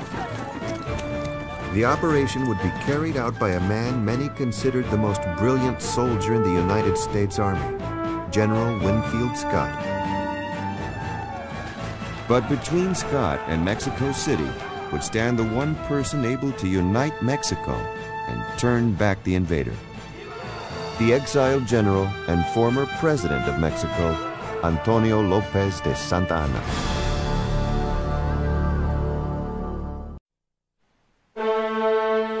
For Mexico, 1846 had been a year of bitter defeat.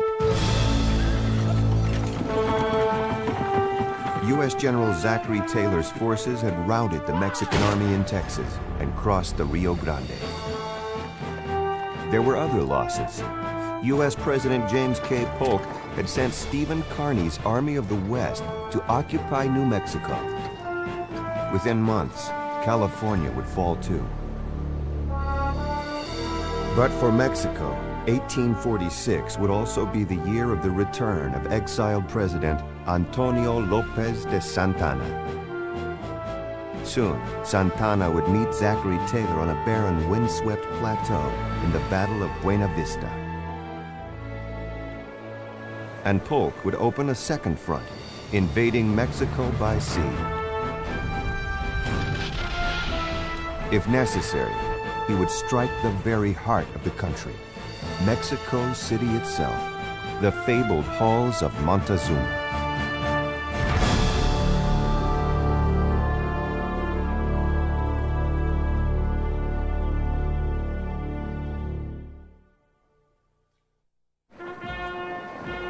In August of 1846, a ship from Havana, Cuba, carved its way through the waters of the Gulf of Mexico, bound for Veracruz. On board was a man who was convinced that he would be the savior of his country. He was the exiled former president of Mexico, Antonio López de Santa Anna. The Mexican government of Mariano Paredes had just fallen, and Santa Anna's supporters were clamoring for his return. Necesitamos un general. We need a general who would be able to organize an army without money, who has enough, let's say it in whatever way, charisma to attract soldiers and get them to fight without pay, without training, without anything, and who is able to unite certain groups. Earlier that year, Santa Anna had sent a confidential agent to U.S. President James K. Polk with a surprising proposal. If Polk would allow him to pass through the U.S. blockade of Mexico, Santa Anna would try to bring about the sale of California to the United States. The terms of the offer were vague, and Santa Anna was still hated in the United States by those who remembered the Alamo and Goliad. But in spite of his doubts, Polk agreed to the proposal. When you face Santa Anna with Polk, you're facing one opportunist with another. They both have that characteristic as a part of their makeup. And if Santa Anna was returning to Mexico without any clear idea of what he was going to do, Polk was using Santa Anna deliberately to gain something that he had not been able to gain any other way, that is, negotiations with Mexico. Of course, what he did not foresee was that Santa Anna would rally his people. This was the danger, but Polk didn't realize what a danger it was. Now, after a year and a half in exile, Santa Anna was returning home. On Polk's orders, the U.S. Navy allowed him to pass through the blockade. In Veracruz, Santa Anna greeted the small crowd that had gathered to welcome him home. Mexicanos, there was once a day you called me the soldier of the people. Allow me to assume that title again and to devote myself until death to the defense of liberty and to the independence of the Republic. The homecoming was uneasy. Not 2 years earlier, Santa Anna's abuse of presidential power had caused an angry mob to smash his statue, exhume the leg he had lost to war, and drag it through the streets of Mexico City. Now, there were already rumors that Santa Anna might have made a deal with Polk. La gente no sabe si es cierto. The people don't know if it is true, but the politicians don't have confidence in Santa Anna. And this is another vulnerable point for Mexico, Because the politicians aren't going to trust the general and commander of the Mexican army. A serious thing in a state of war. Even so, Santa Anna had become the only leader who could unite the country and stop the U.S. invasion. In December of 1846, just 3 months after his return from exile, he was elected President of Mexico again.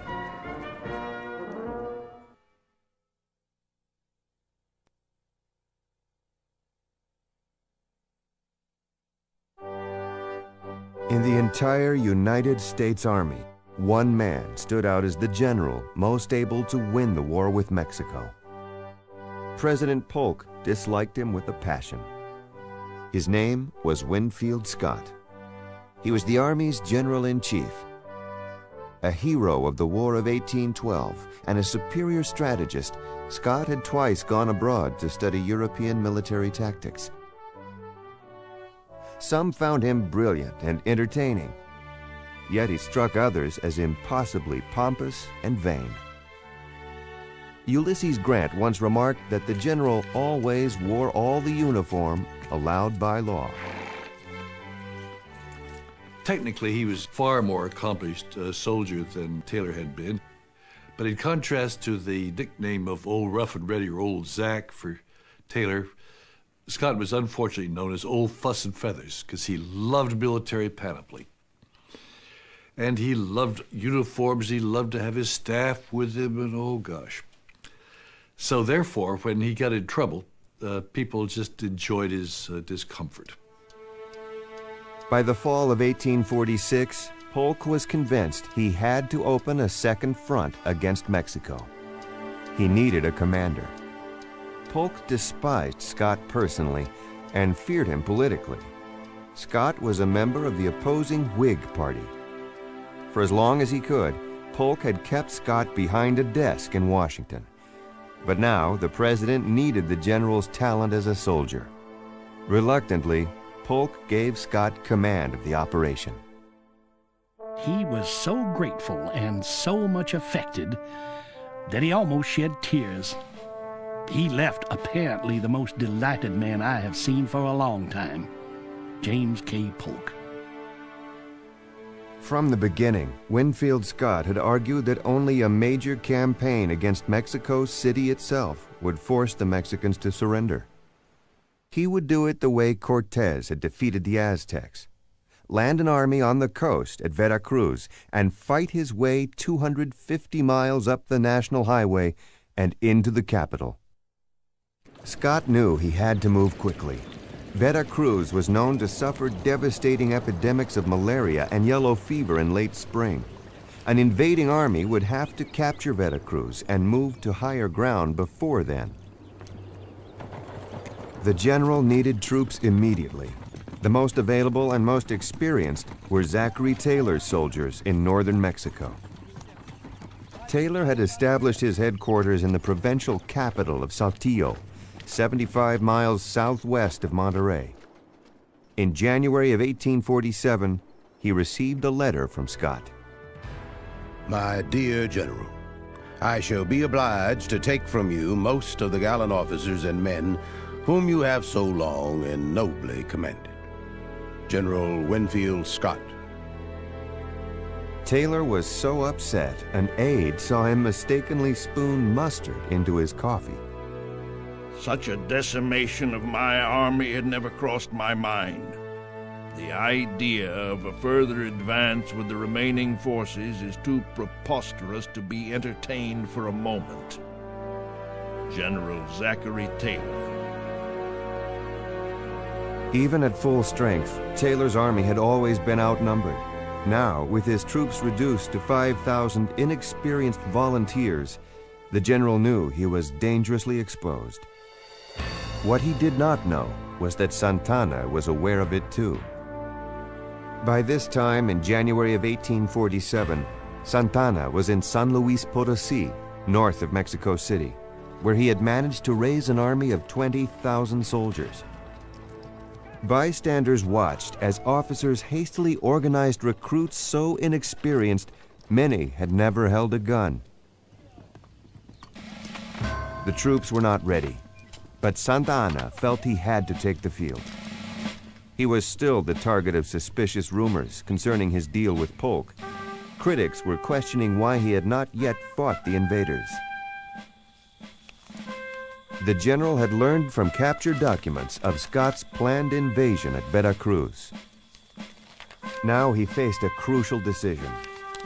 The landing at Veracruz would have to be stopped, but a quick victory first over Taylor's weakened forces would silence those who still questioned his leadership. To march north in the middle of winter was a gamble, but Santa Anna was willing to accept the risk. Now was the time to meet Taylor's army and destroy it.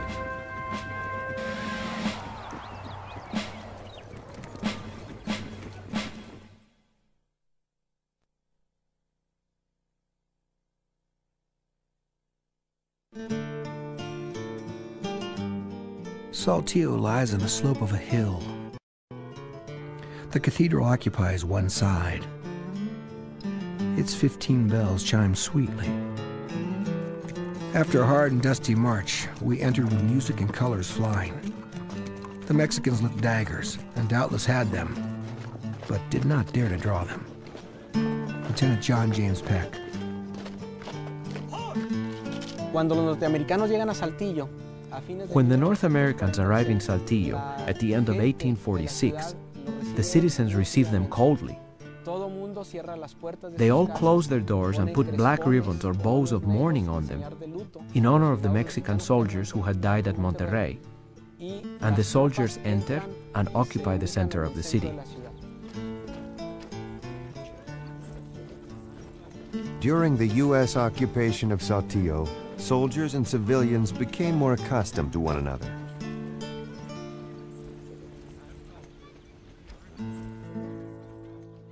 And Lieutenant John Peck found time to appreciate his surroundings. The ladies of Saltillo are pretty, have elegant forms and move with that ease and grace so peculiar to the Castilians. Oftentimes, they strike the light guitar. In going to my meals, I pass some beautiful creatures. All I can say is, buenos dias and buenos tardes. No less romantic, but considerably more daring, was a volunteer from Boston, Private Sam Chamberlain. As a boy, Chamberlain had intended to study theology, but instead became a self-described rogue who loved fighting and women in equal measure.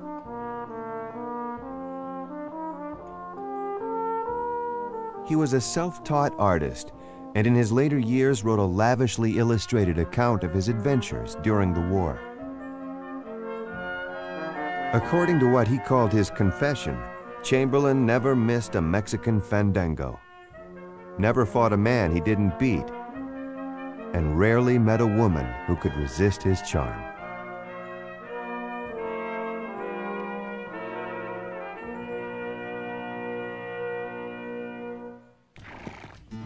But Chamberlain was also a keen observer, and in his recollections, he described horrifying incidents of wartime violence. Amid the settled routine of occupation life, death would come suddenly, without warning. Mexican guerrilla fighters would sweep down on U.S. supply trains or pick off individual soldiers, leaving the dead mutilated beyond recognition. Mexican civilians found themselves caught between both sides. Many of the people living in the small towns, ranches, haciendas, and farms suffered attacks by the Mexican guerrilla fighters because they thought the people were aiding the North American army. And at times, the North Americans attacked them, burned and destroyed their buildings, because they thought the people were helping the guerrilla forces. It was a situation the civilians could not win. As the occupation wore on, Taylor found it hard to keep discipline in the ranks. Chamberlain wrote that the most abusive and violent soldiers were the volunteers from the southern states. Looking upon the greasers as belonging to the same social class as their own Negro slaves, they plundered and ill-treated them. We were obliged to patrol the country for miles around camp, to protect the wretched inhabitants and arrest these heroes. On one of the occasions when Mexican civilians fought back and killed a U.S. soldier, the volunteers from Arkansas, known as Rackensackers, sought revenge. Sam Chamberlain was on patrol when he heard gunfire in the hills.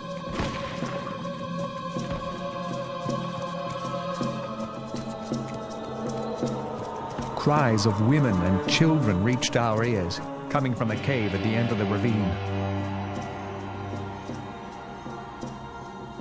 A horrid sight was before us. The cave was full of our volunteers yelling like fiends, while on the rocky floor lay over 20 Mexicans, dead and dying in pools of blood. Taylor was outraged by the massacre and ordered the Rackensackers to return home in disgrace. But before they could leave, U.S. scouts reported a large Mexican army approaching from the south.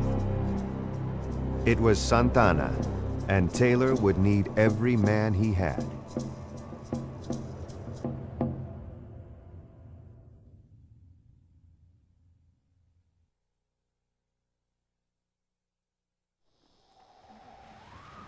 It was mid-February of 1847. For 3 weeks, Santa Anna and his army had suffered an agonizing journey north through the desolate countryside. Second Lieutenant Manuel Balbantin had survived the Battle of Monterrey. Now he feared he would freeze to death. It's bitter cold, windy and snowing. Last night some of the soldiers and the women died. The troops, hungry and numb from the cold, refused to march. Illness, desertion, and death had taken a terrible toll. Of the 20,000 who had started the march, only 15,000 remained. Traveling with the soldiers were an unknown number of women who had chosen to march with the army and care for their men. These women travel on foot, carrying babies on their backs, carrying small grills for cooking, accompanying the soldiers. And many times they also die. They die of hunger, they die of sickness, they die of abandonment. Still, Santa Anna pushed his troops relentlessly north, hoping to surprise Taylor's army at Agua Nueva, south of Saltillo. But the U.S. general was waiting for him. At a place where the road to Saltillo ran through a narrow pass the Mexicans called La Angostura. The U.S. soldiers called it Buena Vista, after a nearby hacienda. The position was well chosen. The plateau was deeply furrowed, surrounded by hills and gullies. The broken ground would hamper Santa Anna's best troops, the cavalry. The hills would be almost impossible to take. So it was defensible. If you could hold those heights, and it's easy to hold down by the gulches, you could defend yourself against a much larger force, which is exactly what Taylor did on the very strong advice of John E. Wool, who was a very, very excellent soldier. That night, a terrible winter storm blew over the troops, blasting overhead with thunder and lightning. Both sides lay on their weapons, without fires, shivering in the icy wind. The next day dawned clear and cold. Taylor's troops could see that they were outnumbered 3-1. Most of them were volunteers who had never seen battle. Reveille sounded along the Mexican lines. Private Sam Chamberlain watched in awe as the call passed from unit to unit. A procession of ecclesiastical dignitaries, with all the gorgeous paraphernalia of the Catholic Church, advanced along the lines, preceded by the bands playing a solemn anthem. Their cavalry was magnificent. Some 6,000 in uniforms of blue, faced with red, with waving plumes and glittering weapons, advanced toward us as if they would ride down our little band and finish the battle in one blow. Private Sam Chamberlain. Early that morning, Santa Anna launched his attack.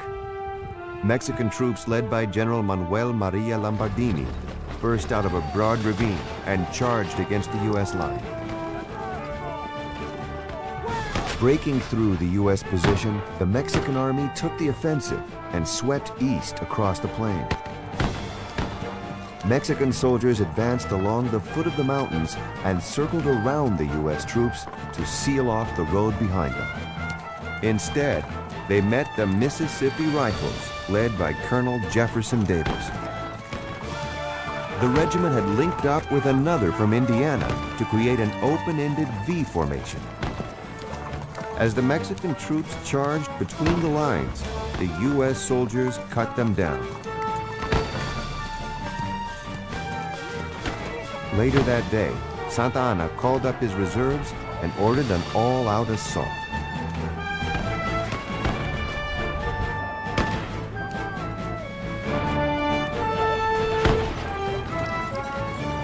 But once again, the U.S. artillery proved its worth. Batteries tore into the Mexican troops with a deadly hail of canister and grape. And the Mexican attack stalled. As night fell, both sides were exhausted. Many went to sleep wondering how they could survive another day. The evening of the 23rd must have been a pretty gloomy evening for Taylor sitting there at Buena Vista, because his troops were spent from the day's fighting. He knew that in spite of the fact that they had repulsed all of Santa Anna's attacks, he was still vastly outnumbered, and the reinforcements had not come up in any substantial numbers. He had every reason to feel that the next day was going to be a very, very tough day. Early the next morning, the U.S. soldiers looked out over the battlefield. The Mexican army was gone. They fell back to Agua Nueva, and Santana mentions in his battle report that he does this because the soldiers are exhausted. They have not eaten for 2 days. They had not been able to eat during the battle, nor have they had water. So he decides to return to Agua Nueva and plans, he says, to attack again in a few days. In fact, he does not. For Santana, the triumph that had seemed so certain the day before had become a wasted opportunity. The field belonged to Zachary Taylor and his army of volunteers. It would be Taylor's last battle of the campaign, a victory that would make him a hero at home. Still, the U.S. casualties at Buena Vista were the highest of the war so far. 659 men dead or wounded. The Mexican army fared much worse, more than 1,600 casualties. The trail of wounded soldiers stretched all the way to Agua Nueva and beyond. As night fell, many faced a terrible fate. Men abandoned in a desert, steeped in their own blood, shivering with cold, parched with thirst. On their faces the appalling calm of despair. In sight already were the coyotes and dogs, who awaited the moment when they might begin their frightful banquet.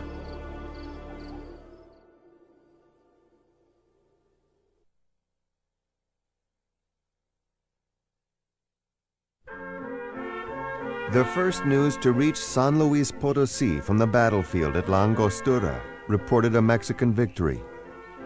People rejoiced in the streets as cathedral bells announced special masses of thanksgiving. But when the remnants of Santana's battered army finally returned, the truth was easy to see. The march north had been disastrous. the trip back even worse. Half the soldiers that had started out just 6 weeks earlier were either dead, wounded, or missing.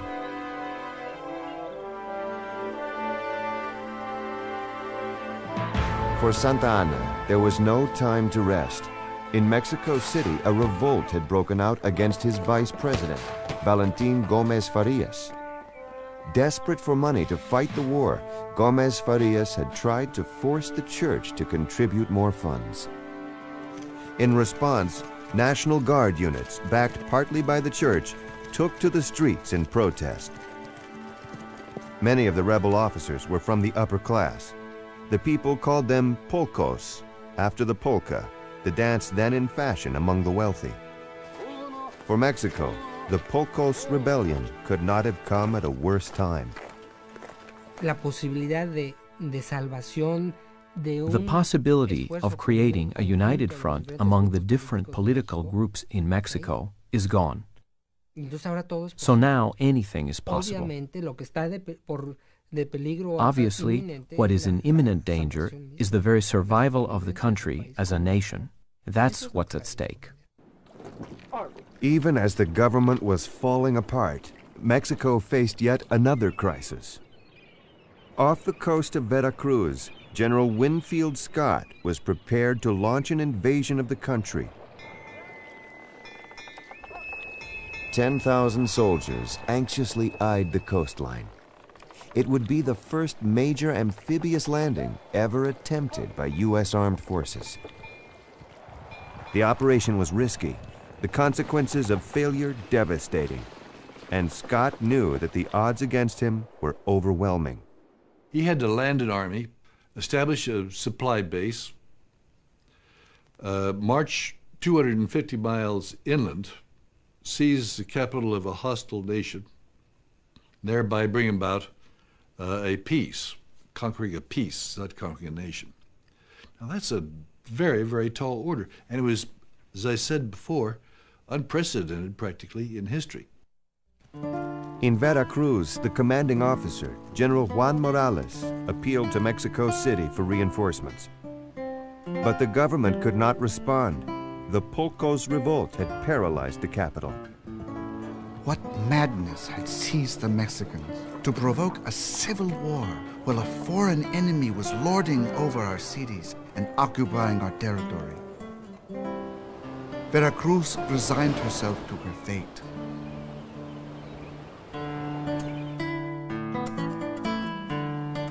On the morning of March 9th, 1847, the day dawned clear and calm. Scott decided the time had come.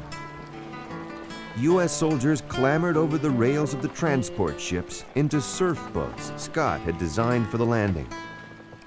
Packed shoulder to shoulder, the men braced themselves for what they knew would be a terrible battle on the beach. At 5:30 in the afternoon, a gun sounded from Scott's flagship. The invasion began.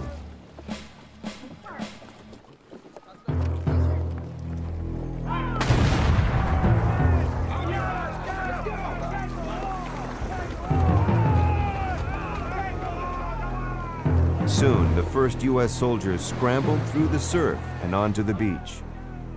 To their amazement, not a shot was fired.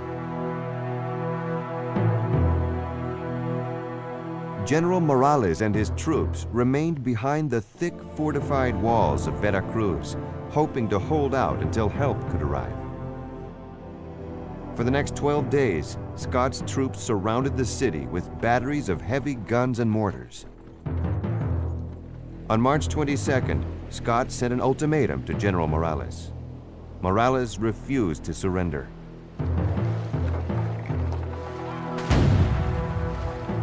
The following day, a battery of 6 heavy naval cannons replied with a volley of exploding shells that arched high into the air before raining down on the city. The guns had been placed by a 40-year-old Army engineer from Virginia named Robert E. Lee. The shells thrown from our battery were constant and regular discharges, so beautiful in their flight and so destructive in their fall. It was awful. My heart bled for the inhabitants. The soldiers I did not care so much for, but it was terrible to think of the women and children. The shelling continued day and night. Deadly fires broke out everywhere. The surgical hospital in the convent of Santo Domingo suffered from the fire. During an operation on a wounded man, a shell extinguished the lights, and when other lights were brought, the patient was found torn in pieces, and many others dead and wounded. José María Castillo Velasco. For 3 harrowing days and nights, U.S. guns poured an estimated 6,700 shells into the city.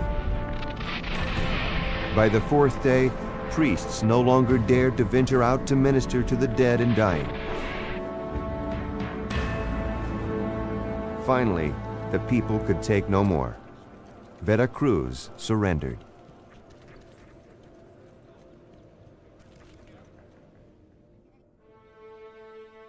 In Mexico City, the satirical press criticized the government and the military's inability to turn back the U.S. invasion. The capital was still reeling from the Polk's revolt. Once again, it was Santa Anna who was able to temporarily unite the country's divided leadership. The president promised to protect the church from its enemies in the government in exchange for a loan to help fund the war. The scholar and politician José Fernando Ramirez criticized the church's loan as too little and too late. 2 months before, with this sum of money, the clergy could have undoubtedly redeemed themselves. They could have saved Veracruz and our nation, and at the same time saved the 300,000 pesos which they used in a civil war. A war which is going to cost us very dearly. Santa Anna now faced another, even more serious threat. General Winfield Scott and his army would soon be on the march toward the capital. On April 2nd, as crowds of well-wishers lined the streets, Santa Anna left Mexico City with 6,000 troops. Before his departure, he issued a public proclamation, words he hoped would finally unify the nation. Mexicanos, Veracruz calls for vengeance. Follow me and wash out the stain of her dishonor. To our shame be it said, we ourselves have produced this deplorable misfortune by our interminable discords. Mexicanos, the national cause is infinitely just, although God appears to have abandoned us. The hour of sacrifice has sounded its approach. Your fate is the fate of the nation. Not the Americanos, but you will decide her destiny.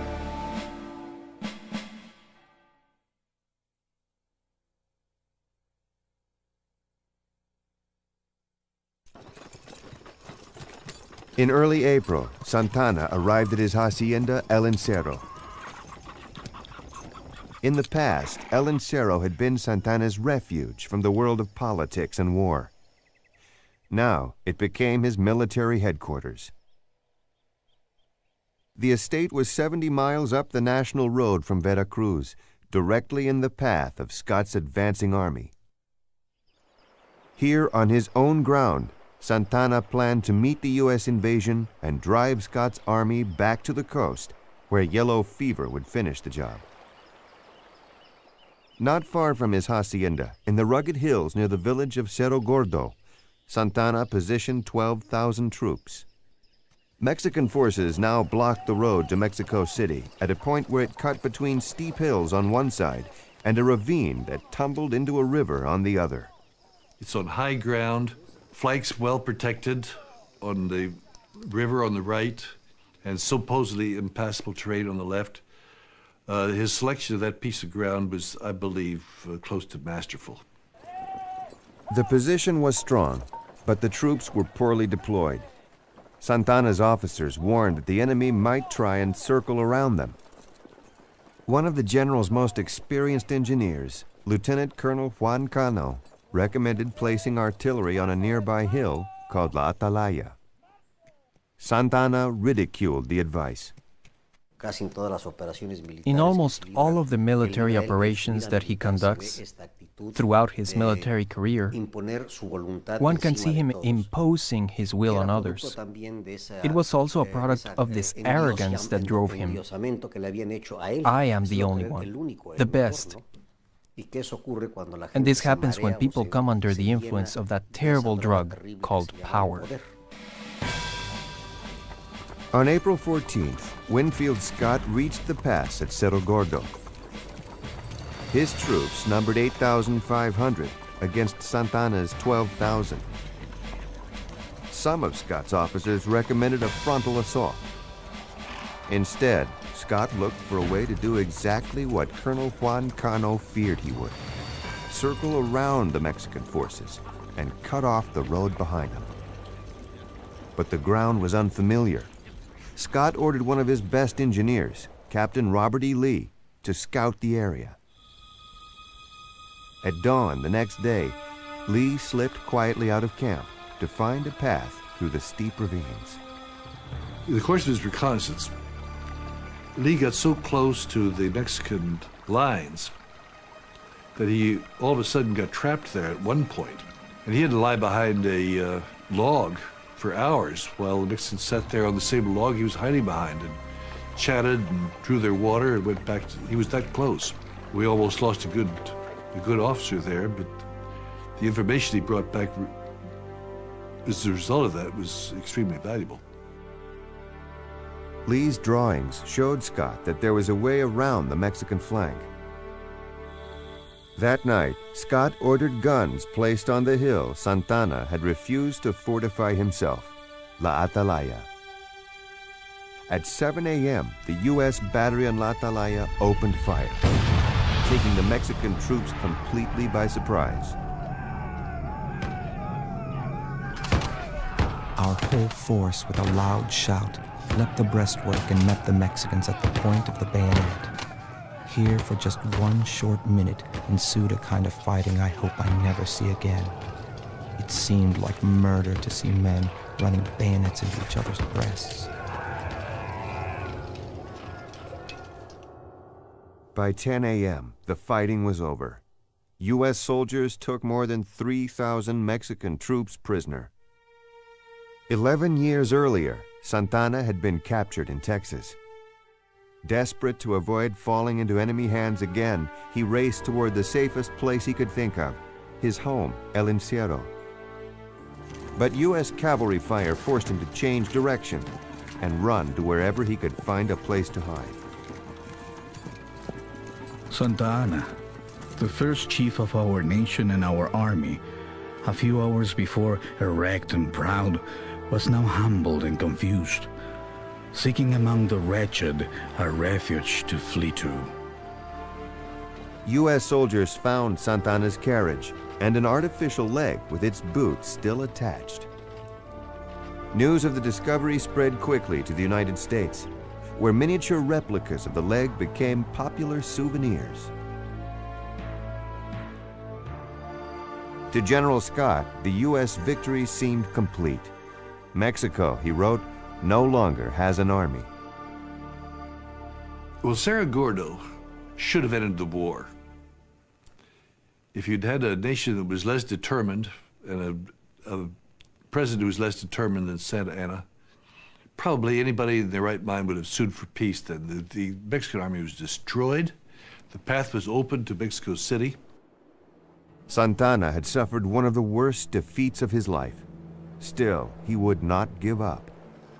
Even as Scott's victory message was making its way to Washington, the Mexican generals set about reorganizing the scattered remnants of his army. He was capable of defying all of these incredible challenges. So he says, all right, I have to defend the Valley of Mexico, Mexico City. And he sets out. He sets out to do the impossible. For Santa Anna, the disaster at Cerro Gordo was already nothing more than a memory. The defense of Mexico City would give him another chance to prove himself a soldier of the people. The war was far from over.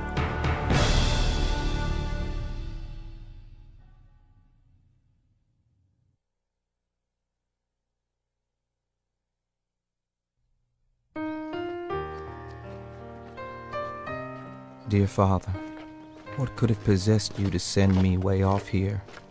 Your notions of military glory are altogether too exalted. There is no fun in cutting throats. I've tried it. I am obliged to Mother for her advice, but it's no use to read the Bible in the midst of swords and bayonets. Either I am, or that book is wrong. Anonymous letter published in Yankee Doodle. As the war with Mexico dragged on, voices of protest began to appear in U.S. newspapers, pamphlets, and magazines. Most people still supported the war, but many had expected the fighting to be over within a few months. Now, with costs and casualties mounting, opposition politicians attacked the president, denouncing what they contemptuously called Mr. Polk's war. Polk fought back, questioning the patriotism of those who criticized him.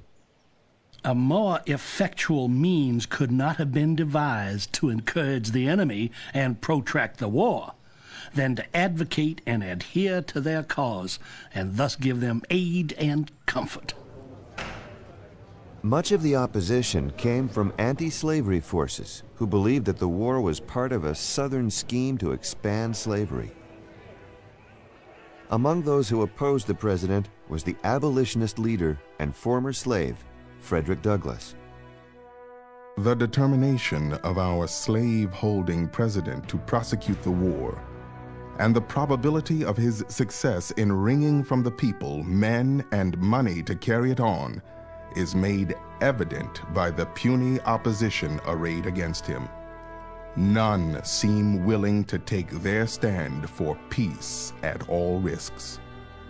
Another outspoken critic of the war with Mexico was the then little-known Massachusetts writer, Henry David Thoreau.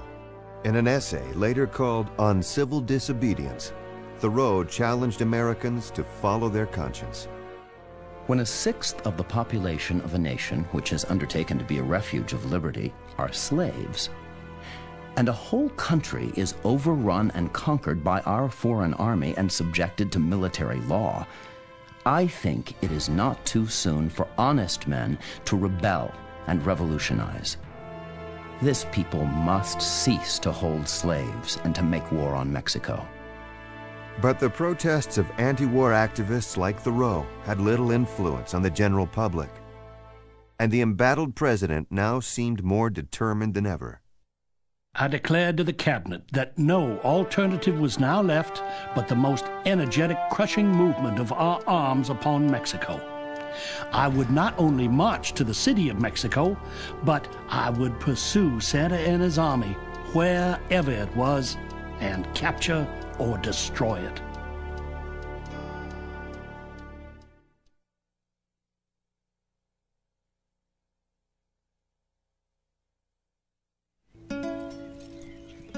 Set beneath the twin volcanic peaks of Popocatépetl and Iztaccíhuatl, Puebla de Los Angeles, with 60,000 residents, was Mexico's second largest city. Located midway between Veracruz and the capital, Puebla was famous for its many beautiful churches. Now it found itself in the path of war. On May 15, 1847, the first U.S. troops arrived. At 12 o'clock precisely, the vanguard of the invading army entered the south gate and marched to the Grand Plaza fronting the cathedral. They stacked their arms and supplied themselves with water from a fountain, a Carolina volunteer. The streets were swarming with the multitude as far as the eye could reach. Our little army of 4,000 was completely lost in the crowds that pressed around us, examining us pretty much as they would the animals in a menagerie. Captain Kirby Smith. With the occupation of Puebla in place, Scott took the time to rest and reorganize his troops. Some took advantage of the opportunity to walk the streets of the beautiful old city. Many a New England Congregationalist or Ohio Methodist was astonished by the opulence of a Poblana church. And at Cholula, just outside Puebla, U.S. soldiers marveled at the sight of a gigantic pyramid more than 1,000 years old. It was raised by the Toltec people to honor their god Quetzalcoatl. Later, the Spaniards built a Catholic church on top. Many of the soldiers had read about Cholula in a popular book called The Conquest of Mexico by William Prescott. Many soldiers carried copies of the book with them. They used it as a kind of guidebook, and they wanted to visit all of the sites that Cortez had been identified with, that they'd read about in Prescott's book. And when our flag has been upheld and crushed lies each presume. Inspired by their role in what they saw as a grand historical drama, U.S. soldiers picnicked atop Cholula and dreamed of glory. To conquer the descendants of the Spanish conquerors and to plant the flag of our young republic upon the capital reared centuries ago above the ruins of Montezuma's palaces. What prospect more captivating to the youthful imagination? But there were others, like Lieutenant John Peck, who looked ahead and saw that if glory came, it would come at a price.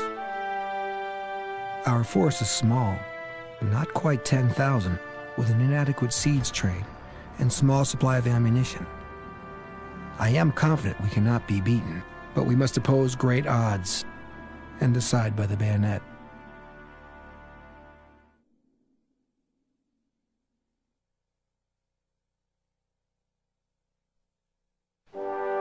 In April of 1847, President James K. Polk made one of the most important decisions of the war.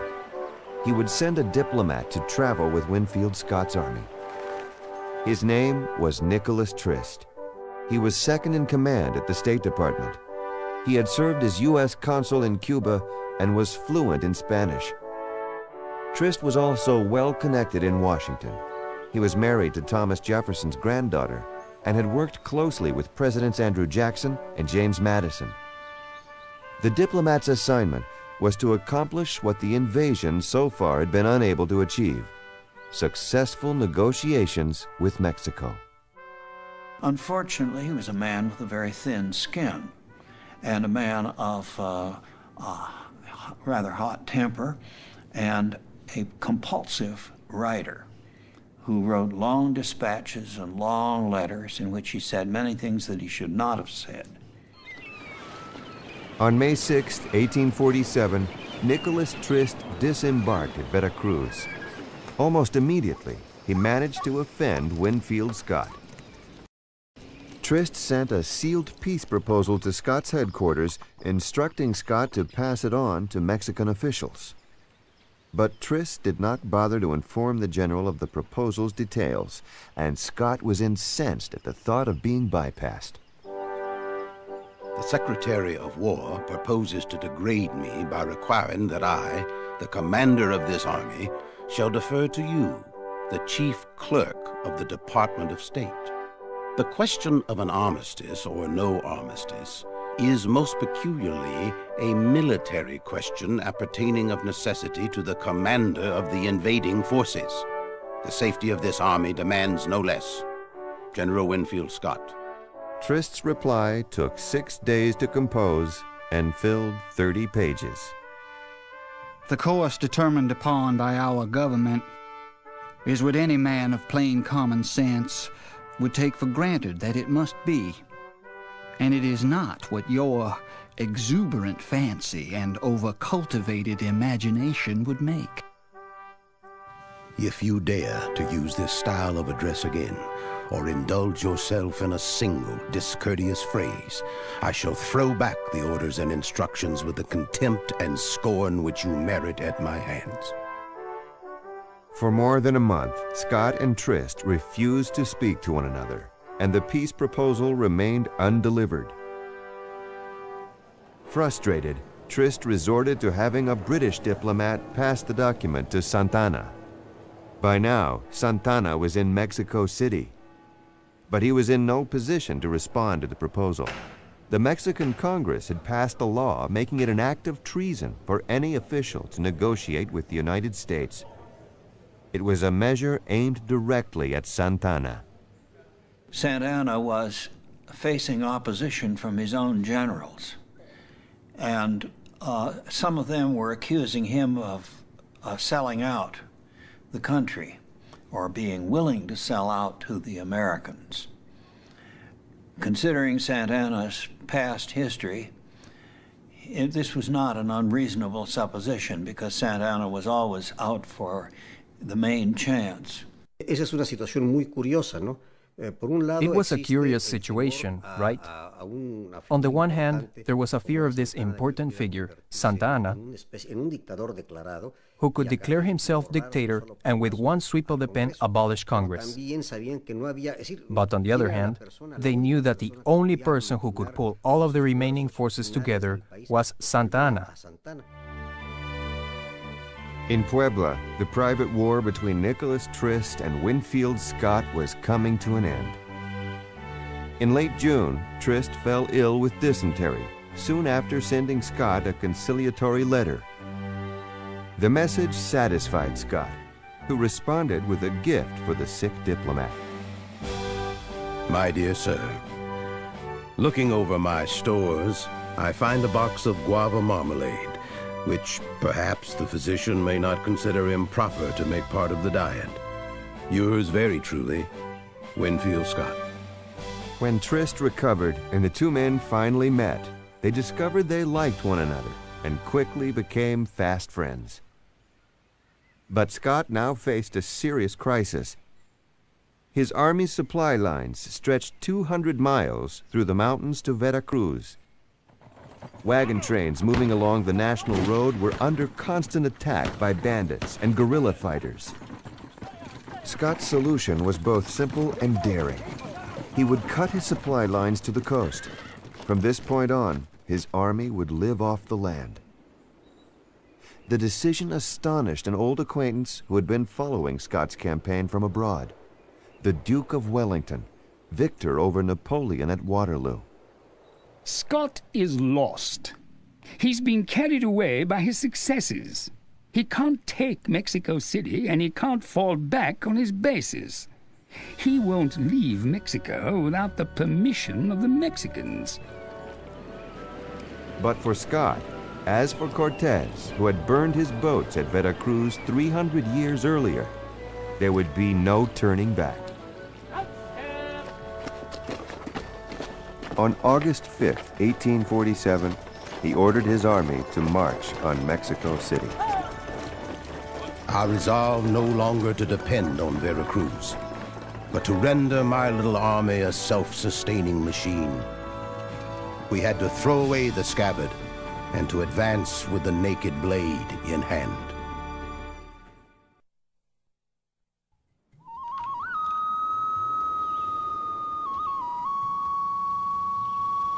They were 2 days into the march from Puebla, more than 10,000 feet in elevation. Tomorrow, the soldiers of Winfield Scott's army would glimpse the Valley of Mexico. There, they knew they would find Mexico City and an army led by General Antonio López de Santana. As the U.S. troops shivered in the cold, a few may have reached for their copies of William Prescott's History of the Conquest of Mexico to read of what Cortez and his men had seen 300 years earlier. The Valley of Mexico, or Tenochtitlan, as more commonly called by the natives, was spread out like some gay and gorgeous panorama before them.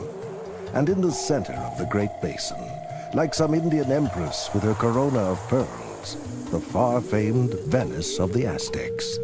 Such was the beautiful vision which broke on the eyes of the conquerors.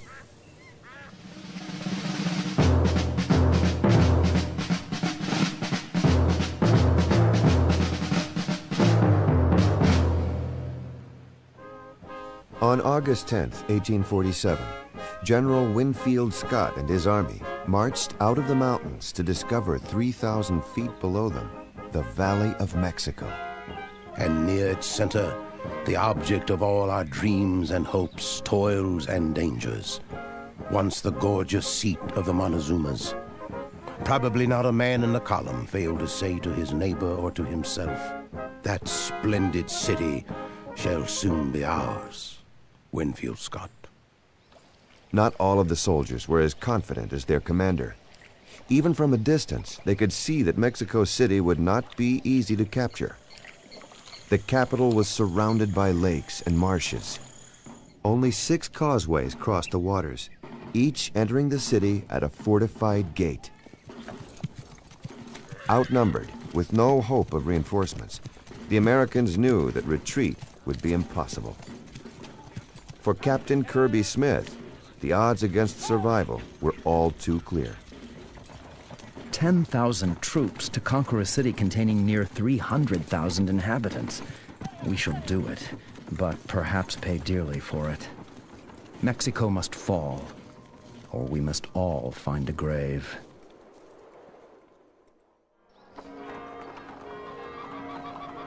In Mexico City, church bells sent a frantic alarm echoing through the streets. The unthinkable had become a reality. The Yankee troops were approaching the capital. Since his return from Cerro Gordo, Santa Anna had worked feverishly to rebuild his army. Bells were forged into cannon, and closets ransacked for old muskets. Thousands left their jobs to join the National Guard, the pride of the city. My battalion was formed by bricklayers, tailors, carpenters, in a word, craftsmen. It was called the Independencia Battalion. Our weapons were poor because, being laborers, we were only able to buy old flintlocks. Private Perfecto Falcon. Between new recruits and loyal veterans, Santa Anna managed to raise an army of more than 25,000 soldiers. Most of the troops were positioned at strategic points around the city. The rest would meet the Yankees east of the capital, at El Peñón, a prominent hill overlooking the National Road. Shouts and cheers filled the air as 7,000 National Guardsmen under Santa Anna's personal command marched toward El Peñón to defend their city and their nation. Vivas to the army, to General Santana, and to the Republic rang out from all sides. The families run in masses to the streets following the troops.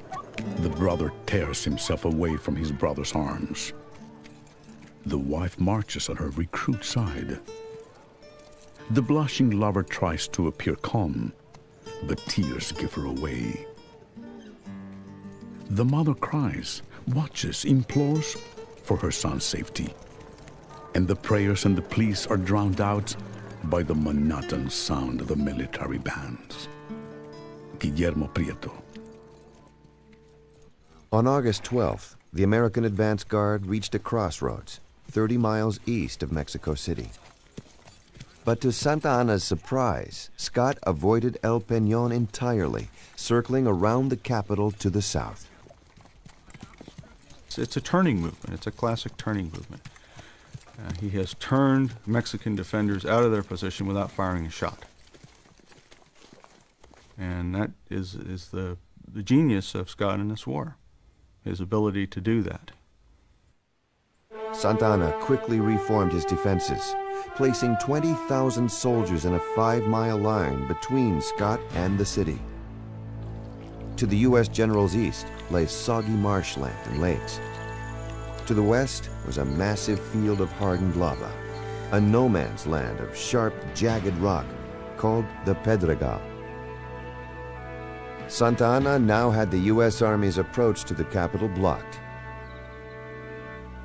The strategy might have worked, but for the actions of one of Santa Anna's rivals.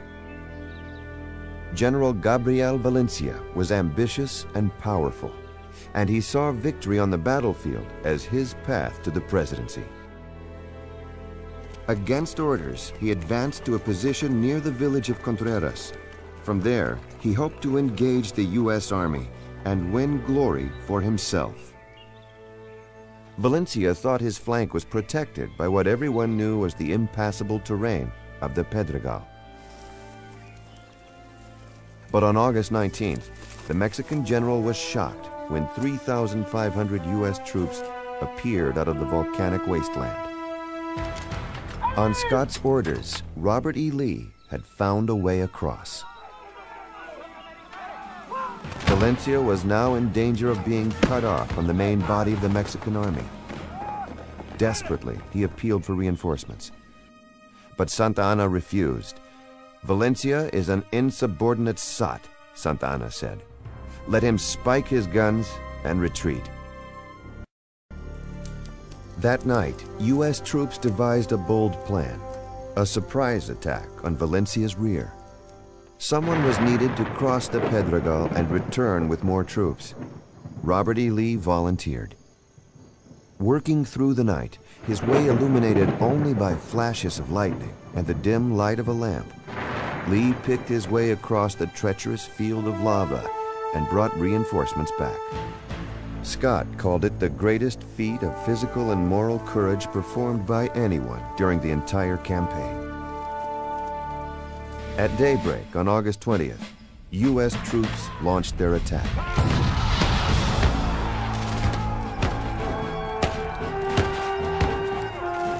The battle lasted only 17 minutes. 700 Mexican soldiers were killed.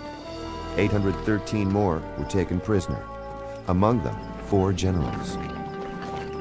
What has occurred is the result of the stupidity committed by the disobedient Valencia and the inconceivable conduct of Santa Anna when he stood by as a motionless spectator watching the ruination of his rival. It is not the first time, nor will it be the last, that the criminal desire of generals to surpass one another results in the loss of nations. Manuel Gomez Pedraza. Valencia's retreat spread panic through the Mexican ranks.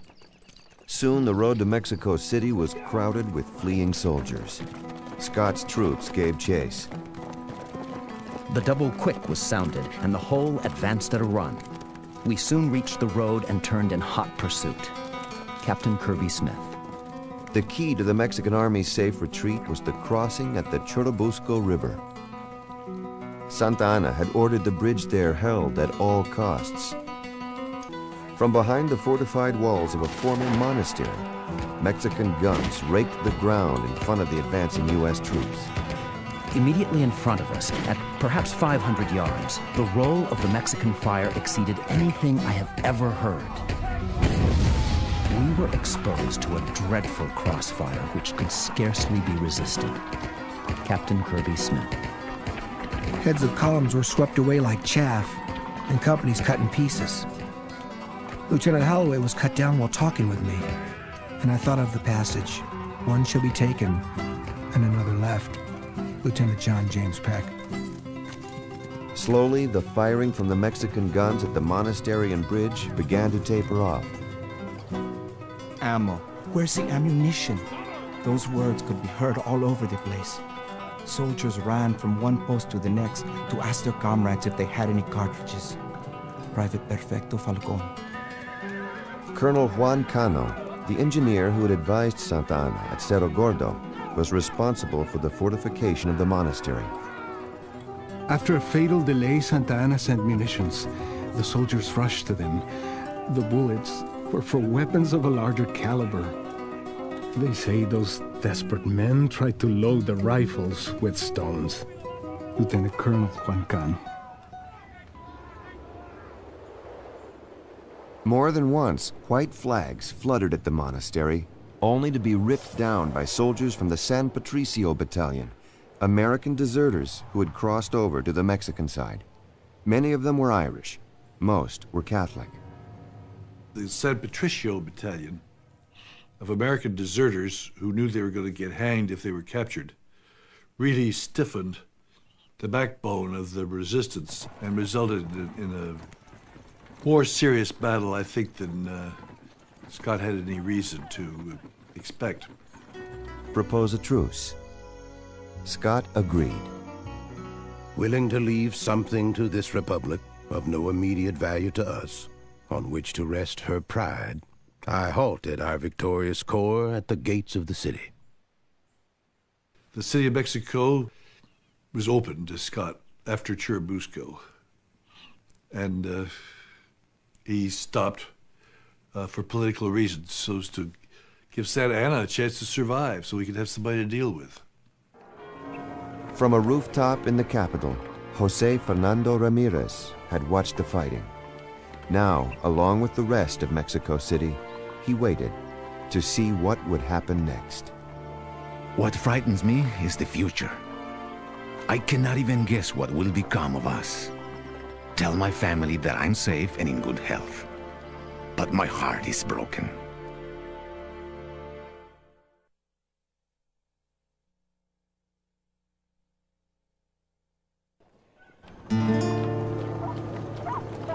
The fighting had stopped. Now, the once lively streets of Mexico City were strangely quiet. Many families had departed. The doors and balconies were closed. The sight alone of the deserted city inspired sorrow and a shudder.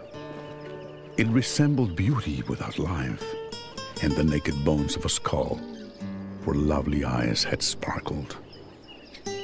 Guillermo Prieto. Santana assembled the generals he still trusted.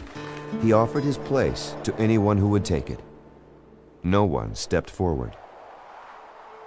Now that Scott was at the gates of the capital, Santana decided to accept the United States offer to negotiate a peace. At least it would buy him time. On August 27th, U.S. diplomat Nicholas Trist and 4 Mexican commissioners began their negotiations. But the effort was doomed from the start. Trist could offer peace only on the condition that Mexico give up territory. And Santana could not agree without being accused of treason. No other Mexican politician dared risk his career by supporting a compromise. This inability to make a decision of this magnitude is very revealing of the political situation in Mexico at this time. Nobody is willing to run the risk of something that they know is a lost cause. Finally, a disappointed Trist broke off the talks, convinced that Santa Anna had let his last chance slip away. Santa Anna could not bring himself to take the plunge into his Rubicon, and allowed himself to be carried along by a flood of circumstance, staking all upon a battle everyone felt sure he would lose. The peace talks had failed. Now the truce itself began to crumble. Scott was convinced that Santa Anna had been using the time to fortify the city in violation of the terms of the armistice. On September 6th, he demanded that Santa Anna surrender by noon the next day. Unable to make peace, Santa Anna decided on the only remaining alternative. He wrote back to Scott. Yours will be the responsibility before the world, which readily will perceive whose is the part of moderation and justice. So he fights up to the last minute. And in that sense, he was like the Mexican people of the time. You have to exhaust every possibility. Once more, soldiers on both sides prepared for battle. My never forgotten and beloved Catita.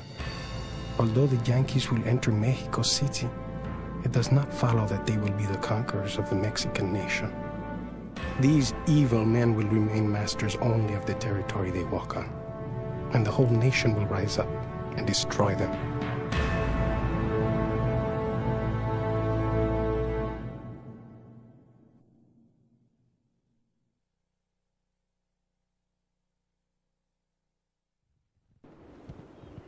The truce was over. The battle for Mexico City would soon begin. Scott ordered his engineers to scout the causeways into the capital. There were 2 possible attack routes, one from the south, through the gate of San Antonio, the other from the west, through the gates of San Cosme and Belén. On the western approach was an old flour mill called Molino del Rey. Rumors spoke of stockpiles of gunpowder there and a foundry where bells were being turned into cannons. Scott ordered the mill captured. As evening touched the American camp, Captain Kirby Smith took a moment to write his wife. My dearest, I almost despair when I reflect upon the destitute situation in which you will be left, with the 3 children dependent on you, should I fall in the coming battle. Tomorrow will be a day of slaughter. I am thankful you do not know the peril we are in. Good night.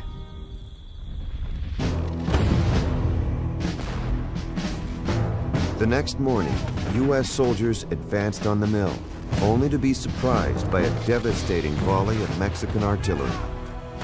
Soon, 3,500 U.S. troops found themselves engaged in a desperate battle with Mexican forces numbering 10,000. The bloody fighting raged for more than 2 hours. Time and again, U.S. soldiers charged into the fearsome fire. Our troops fought like heroes, said Lieutenant John Peck, and were mowed like grass. The battle for Molino del Rey cost Scott's forces some 800 casualties. Among the dead was the temporary commander of the light infantry, Captain Kirby Smith. For Santa Anna's troops, the toll was far higher. Surprised by the persistence of the American attack, the Mexican forces slowly withdrew. As the U.S. troops searched the buildings, they were forced to accept a bitter irony. The cannon works so many had given their lives for did not exist. Inside the gates of Mexico City, the residents could only wonder when the final attack would come. The church bells, which have been silent for many days, ring only to spread the alarm. Half the inhabitants crowd the rooftops to see what their fate may be, while the other half lock themselves indoors or rush to prepare to defend themselves to the last. Jose Fernando Ramirez. Santa Anna stationed troops and artillery at the southern and western gates to the city and at Chapultepec Castle, which dominated the approach from the west. Now he waited to see from which direction the U.S. forces would launch their assault on the capital. For Winfield Scott, the stakes had never been higher. One of every 5 soldiers who had marched into the valley with him had fallen. Another costly battle like the one for Molino del Rey would be his last. Finally, Scott made his decision. He would attack Mexico City from the west. Against the advice of some of his officers, the general ordered an assault on Chapultepec Castle. General William Worth, one of Scott's best, most experienced commanders, had argued against an attack on Chapultepec. After the decision, he was heard to mutter, "We shall be defeated." At sunrise on the next morning, September 12th, U.S. artillery began blasting at Chapultepec's walls and rooftops. The shelling lasted 14 hours, but the Mexican troops held firm. Inside the castle, General Nicolas Bravo led 832 defenders, including more than 50 cadets from the military college. As shells ripped through the castle walls, Bravo urgently appealed to Santa Anna for reinforcements, but none arrived. Santa Anna was constantly crossing the avenue, ordering soldiers to march, searching out the most dangerous places with reckless valor. I see him now, with his Panama hat, whip in hand, his overcoat and pants of whitest linen. His actions served no purpose, and just as he cannot be called a traitor, he cannot justly be considered a good general. Guillermo Prieto. Colonel Juan Cano, who had helped fortify the Mexican positions at Cerro Gordo and Churubusco, worked desperately to repair Chapultepec's battered defenses. Cano knew time was running out. That night, he ordered his brother, Lorenzo, to take a sealed message to their uncle. It was a request for supplies, Juan Cano said, nothing more. When Lorenzo delivered the message, he learned otherwise. Querido tío. Dear uncle, I am certain that tomorrow we shall die. I don't want my elderly parents to suffer the unbearable grief of learning that 2 sons have died at the same time. So I beg you, keep my brother Lorenzo from returning to my side. If he were here at Chapultepec, I am sure he would die with me. Juan Cano. As dawn broke the next morning, the U.S. infantry advanced towards the castle. Guillermo Prieto watched as the soldiers marched through a forest dating back to the time of the Aztecs. My forest, my childhood paradise, my playground of youth. To see it bruised and wounded, trampled by the invader, tormented me as if I were seeing my father's body stepped on and humiliated. Guillermo Prieto. 500 volunteers made up the lead assault party. Following Army tradition, they called themselves the Forlorn Hope. With scaling ladders in place, the men scrambled up and into the face of the Mexican guns. The Yankees climbed like goats. Clearing all the rocks and thicket, they came to the main door of the top plaza, trampling over everything. There they bumped into Colonel Cano, very resolute with gun in hand. 2 of them asked for his sword. He shut their mouths with a gun. They fell on him and killed him. At the height of the battle, 400 Mexican sharpshooters from the San Blas Battalion charged up the hill in a courageous attempt to join their comrades. But the reinforcements arrived too late, and most were cut down trying to reach the castle. The assault on Chapultepec ended in bloody hand-to-hand fighting that spared few of the Mexican defenders. Among those who fell were some of the Mexican cadets, the youngest just 13 years old. 6, it was said, chose to die rather than surrender.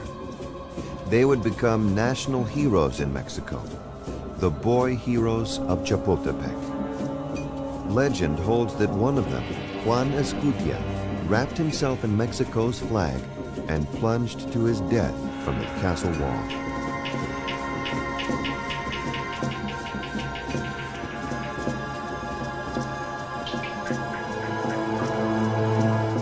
From a nearby hill, 30 of the American deserters captured at Churubusco with the San Patricio Battalion watched, standing in mule carts, with ropes around their necks. Finally, the U.S. flag was raised over the castle. Chapultepec had fallen.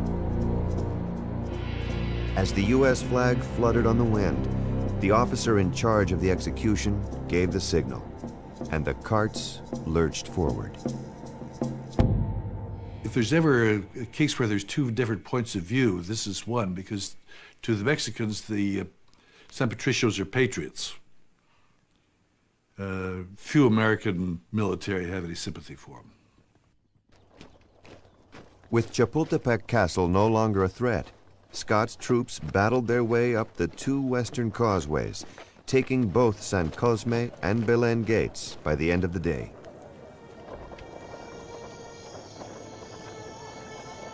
That night, Santa Anna met with his key commanders and several political leaders to decide the city's fate. I think among the most tragic moments in the history of Mexico is that night, September 13th, when the last recourse, the last possibility, or nearly the last possibility, of defending Mexico City was exhausted. And evidently for General Santa Anna, it's terrible to have to accept that he's failed again. A little after 11 o'clock, a carriage came for General Antonio López de Santa Anna. Later in the night, some 9,000 troops followed him out of the city. At 4 o'clock the next morning, September 14th, a delegation of city leaders went to Scott's headquarters and surrendered. Within hours, General Scott's army entered the Plaza de Armas, the heart of the capital, in triumph. Some resistance did come from an unexpected quarter. Santa Anna had emptied the jails, and the prisoners joined thousands of beggars and indigents coursing through the streets. Only a few had weapons. Most could only heave stones at the invaders. Sad to say, this generous effort by the lower classes was bitterly denounced by the privileged classes, people who could look with indifference on the humiliation of their country if they could only preserve their own interests and comforts. Guillermo Prieto. It's very clear to many people that if these lower class people are armed, they will conquer Scott's 10,000 soldiers and continue with a nationwide social revolution. This could not be permitted. They'd rather lose whatever there is to lose against the United States than risk a social upheaval that could wipe the privileged classes off the map. As the Americans tightened their grip on the capital, Santa Anna resigned his presidency. Manuel de la Peña y Peña, the Chief Justice of the Supreme Court, became president of Mexico. Within a month, Peña y Peña ordered Santa Anna court-martialed and stripped of his command. Wanted by his own government and pursued by U.S. soldiers, Santa Anna finally fled to exile in Jamaica. In a farewell message to the country, he defended himself with a familiar blend of self-pity and pride. Fellow citizens, misfortune has deprived me of the incomparable satisfaction of presenting to you a splendid victory. But never have I committed a crime against my country. A good name, when I am gone, is the height of my ambition. I have wished all that is great and glorious for Mexico, and to obtain it I have not spared even my own blood. This you know, and will do me justice.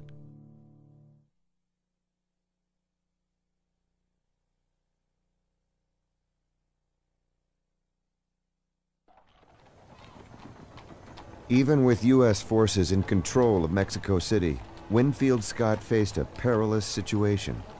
The United States Army had never before occupied a foreign capital. All that had happened to now, the sacrifices on both sides, would mean nothing without a treaty. It was the moment that Peace Commissioner Nicholas Trist had been waiting for, an opportunity to claim his place in history. But before the talks could start, Trist received a stunning dispatch from Washington. He had been fired. October 6, 1847. The President, believing that your continued presence with the Army can be productive of no good, has directed me to recall you from your mission. He has determined not to make another offer to treat with the Mexican government. They must now sue for peace. James Buchanan, U.S. Secretary of State. Interim President Manuel de la Peña y Peña urged Trist to stay.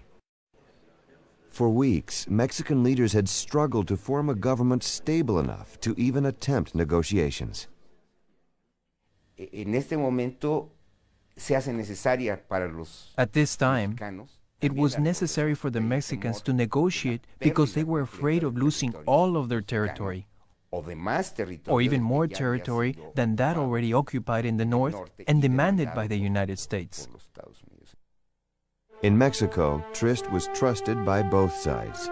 Without him, everyone feared the negotiations would collapse. Pressed by both Scott and Peña y Peña to remain, Trist made his decision. In a condescending 65-page letter, he informed Buchanan of his intention to disobey his president. If the present opportunity be not seized at once, all chance of making a treaty at all will be lost, probably forever. Trist knew his response would take weeks to reach Washington, and more weeks would pass while an angry reply worked its way to Mexico. Meanwhile, he would try to negotiate a peace. The talks lasted 2 months, but by late January of 1848, Nicholas Trist and the Mexican peace commissioners had agreed on most of the terms of a treaty. The United States would pay Mexico $15 million. The lands of Upper California and New Mexico would be ceded to the United States. The Mexicans fought very hard not to cede New Mexico. They fought to keep Southern California, which was also more inhabited by Mexicans, and above all, they fought for the area from the Nueces to the Bravo. These were the lands over which blood had first been shed. But here Trist would not give in. The border with Texas would be drawn at the Bravo, the Rio Grande. For the Mexicans living in the territory transferred to the United States, there would be a choice. They could stay on their land and choose either U.S. or Mexican citizenship, or they could leave. Most would choose to stay. The border is created, this artificial political border, and suddenly a family, part of the family is on one side, and the other part of the family is on the other side. So it splits families, it pulls them apart. And they are suddenly not only on opposite sides of the border, but politically, because the war continued to be fought in many respects, although no longer militarily. They are now, in that sense, enemies, although they don't construct themselves that way, or they don't see themselves that way. On February 2nd, 1848, Trist and the Mexican commissioners met in the town of Guadalupe Hidalgo, near the Basilica of the Virgin of Guadalupe, the patron saint of Mexico. Here they signed the document that would become known as the Treaty of Guadalupe Hidalgo. Years later, Trist told his wife Virginia that at the time his sense of duty had forced him to hide his feelings. During the signing, one of the Mexican commissioners, Jose Bernardo Couto, remarked to Trist, "This must be a proud moment for you. No less proud for you than it is humiliating for us." To this, Mr. Trist replied, "We are making peace. Let that be our only thought."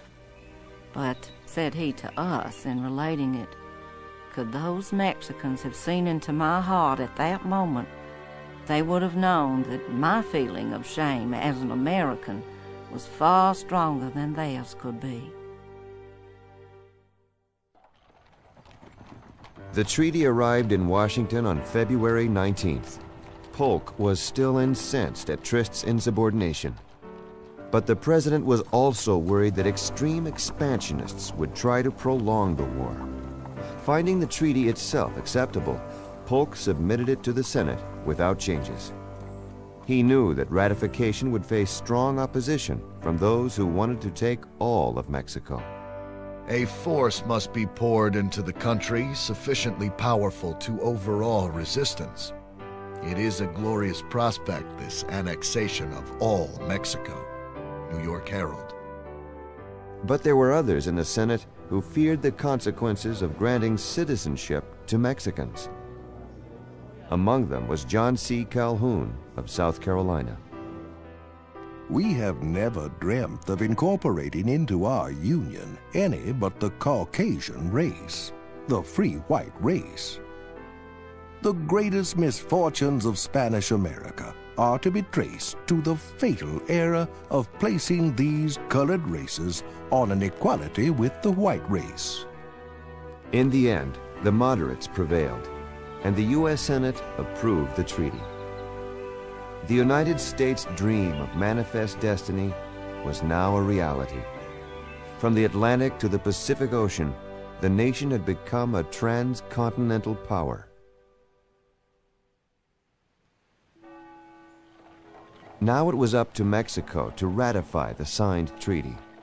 President Peña y Peña confronted extremist factions of his own in the Mexican Congress.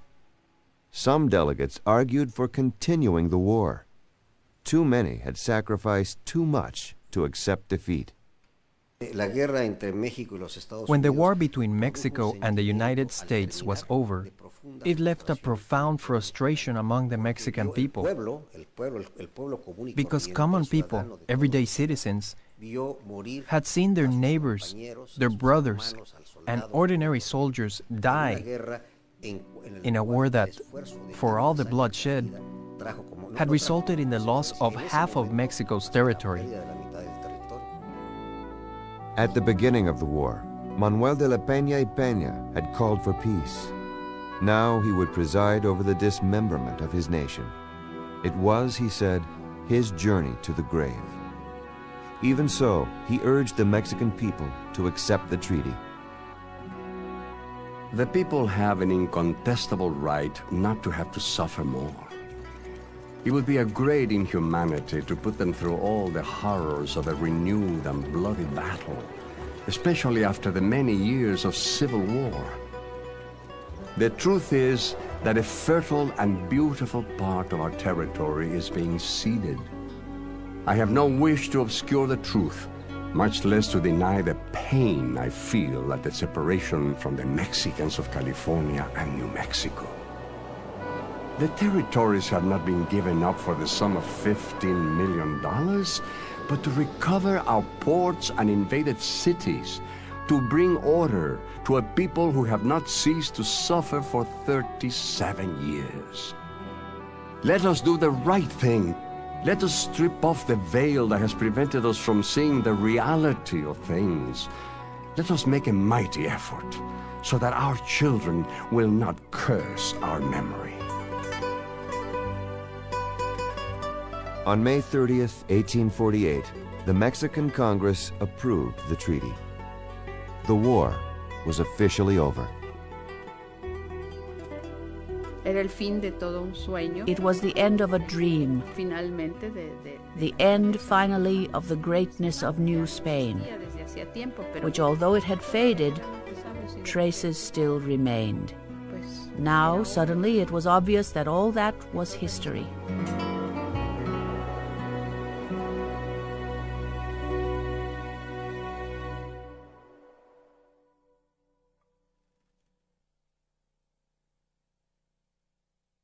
I think the biggest thing that Americans have to realize is that the Mexicans have not forgotten this. And so if we think that we are being friendly, hospitable, generous in dealing with the Mexicans these days and find that they have some reserve because they're very conscious of history, I think an understanding of the Mexican War will let us understand better how they feel about it. I would like to leave as a final reflection the only benefit we had from this shocking experience. Of course, it was a painful mutilation of our territory, but in exchange, very expensively for sure, we found a spirit of Mexican identity. On the 4th of July, 1848, U.S. veterans of the war with Mexico marched proudly on parade in their nation's capital. Later that same day, the countersigned Treaty of Guadalupe Hidalgo arrived from Mexico City. James K. Polk had proved a man of his word. The goals he had set before the Congress and the nation early in his term had been fulfilled. Monday, August 14th, 1848. I am heartily rejoiced that the session of Congress is over. My long confinement and great labor has exhausted me, and I feel the absolute necessity of having a rest.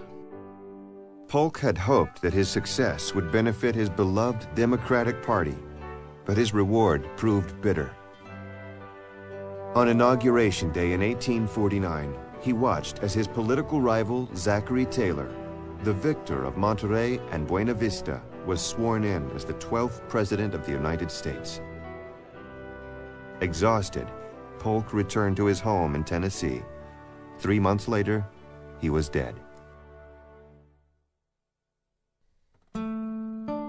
Although defeated in battle and forced into exile, Antonio López de Santa Anna would be called to the presidency of his country yet again in 1853. 2 years later, he was back in exile, not to return to Mexico for nearly 20 years. I have drunk the cup of bitterness drop by drop. Nevertheless, I shall congratulate with the greatest pleasure the fortunate countryman who brings peace to our native land. Santa Anna lived out his remaining years in obscurity, without the wealth and fame he had so eagerly sought in his youth. In the end, all that remained was the loyalty of his wife, Doña Dolores Tosta de Santa Anna. Paga la gente del pueblo para que se acerque al balcón de la casa. She pays the people of the town to gather around the balcony of his house and shout, "Viva Santa Anna!" And Santa Anna would step out onto the balcony to thank the adoring public. If he didn't feel he was once again president, he could feel that it was once again possible. That was his fundamental reason for living. In the fall of 1848, Guillermo Prieto and the other writers of Apuntes, Notes for the History of the War between the United States and Mexico, published their work. There remained in our hearts a feeling of sadness for the evils the war had produced, and in our minds a fruitful lesson of how difficult it is to uphold the defense and salvation of a people when disorder, acrimony, and anarchy prevail. Guillermo Prieto. Para México, perdimos el territorio. For Mexico, we lost the territory. Pero la experiencia de ser invadidos, but the experience of being invaded gave us Mexicans the necessary elements para pensar y recomponer, to rethink, to recreate our country and consolidate our nation. Nuestra nación. In the years following the war with the United States, Mexico would continue to struggle with political division, civil war, and foreign intervention. But in 1867, in the aftermath of the War of the Reform, President Benito Juárez was able to unite Mexico and defeat a French invasion of the country. Unlike the divided republic that had confronted the United States, Mexico had become a stronger nation. Even so, the North American invasion would never be forgotten. It is difficult to overcome a defeat so traumatic, so painful. But in time, we will have to assimilate that. Surely, it's been a long time, and we have more important things to do in order to build a viable, modern, progressive, free, and just nation.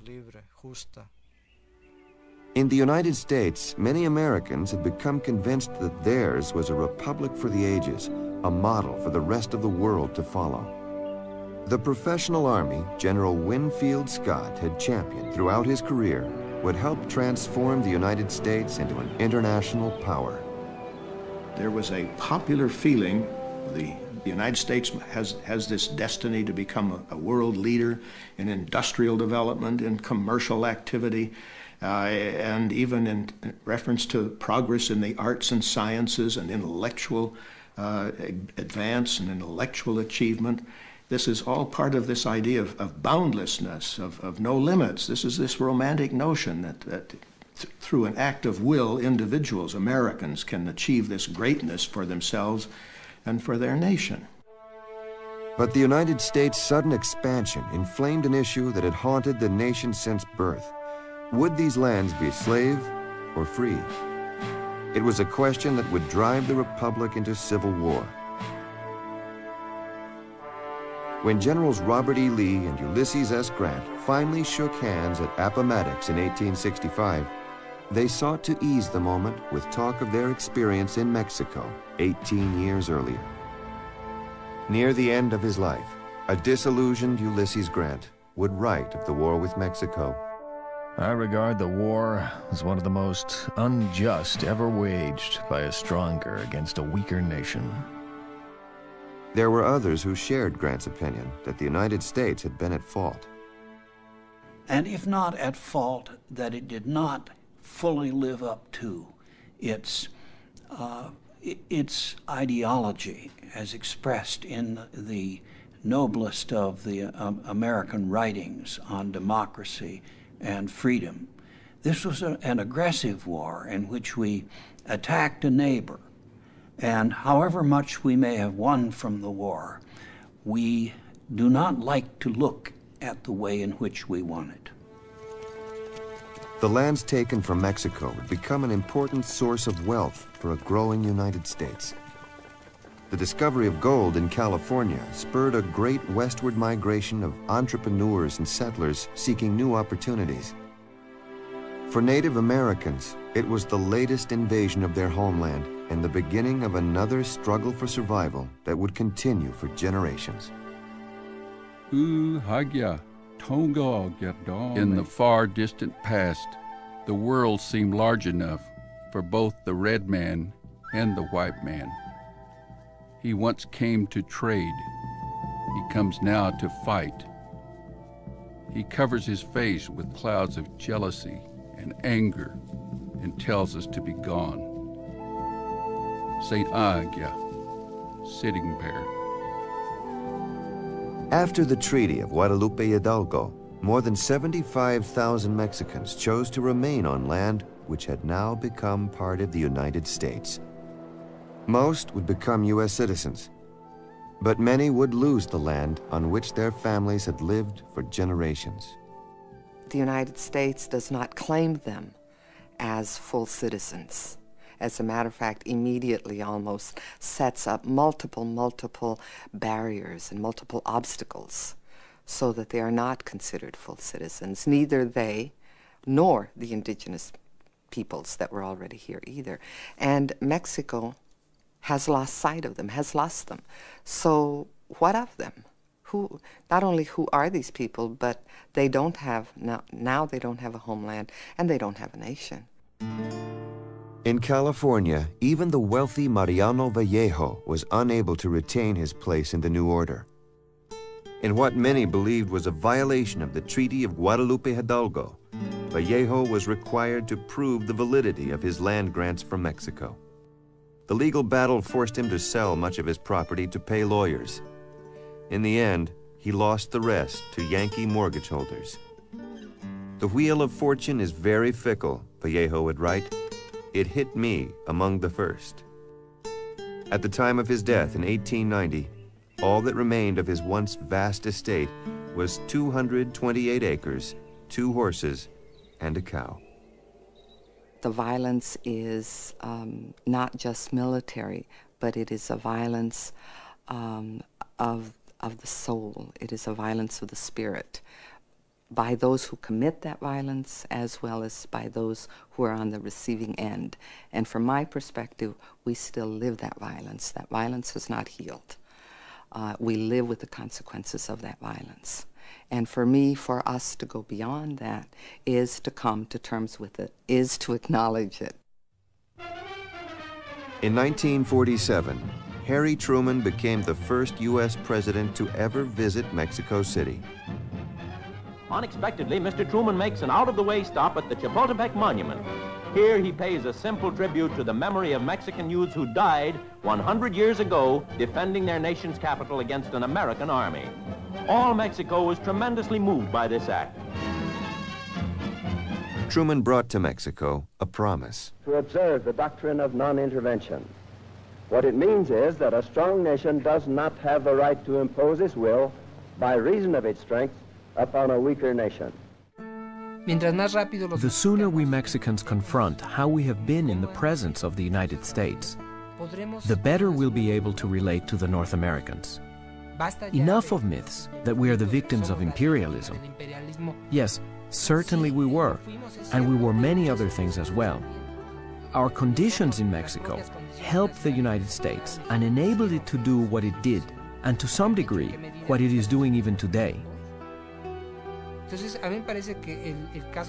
So for me, it seems that the war is a very important example of what Mexicans should recognize about how we were, what enormous problems we faced in such a critical time as the war, because it is absolutely necessary that we demystify our relations with the United States at a time when we are resolving new boundaries in terms of geopolitics, culture, and economics.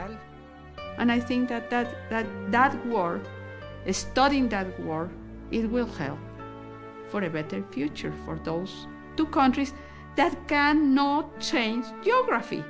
They have to live together.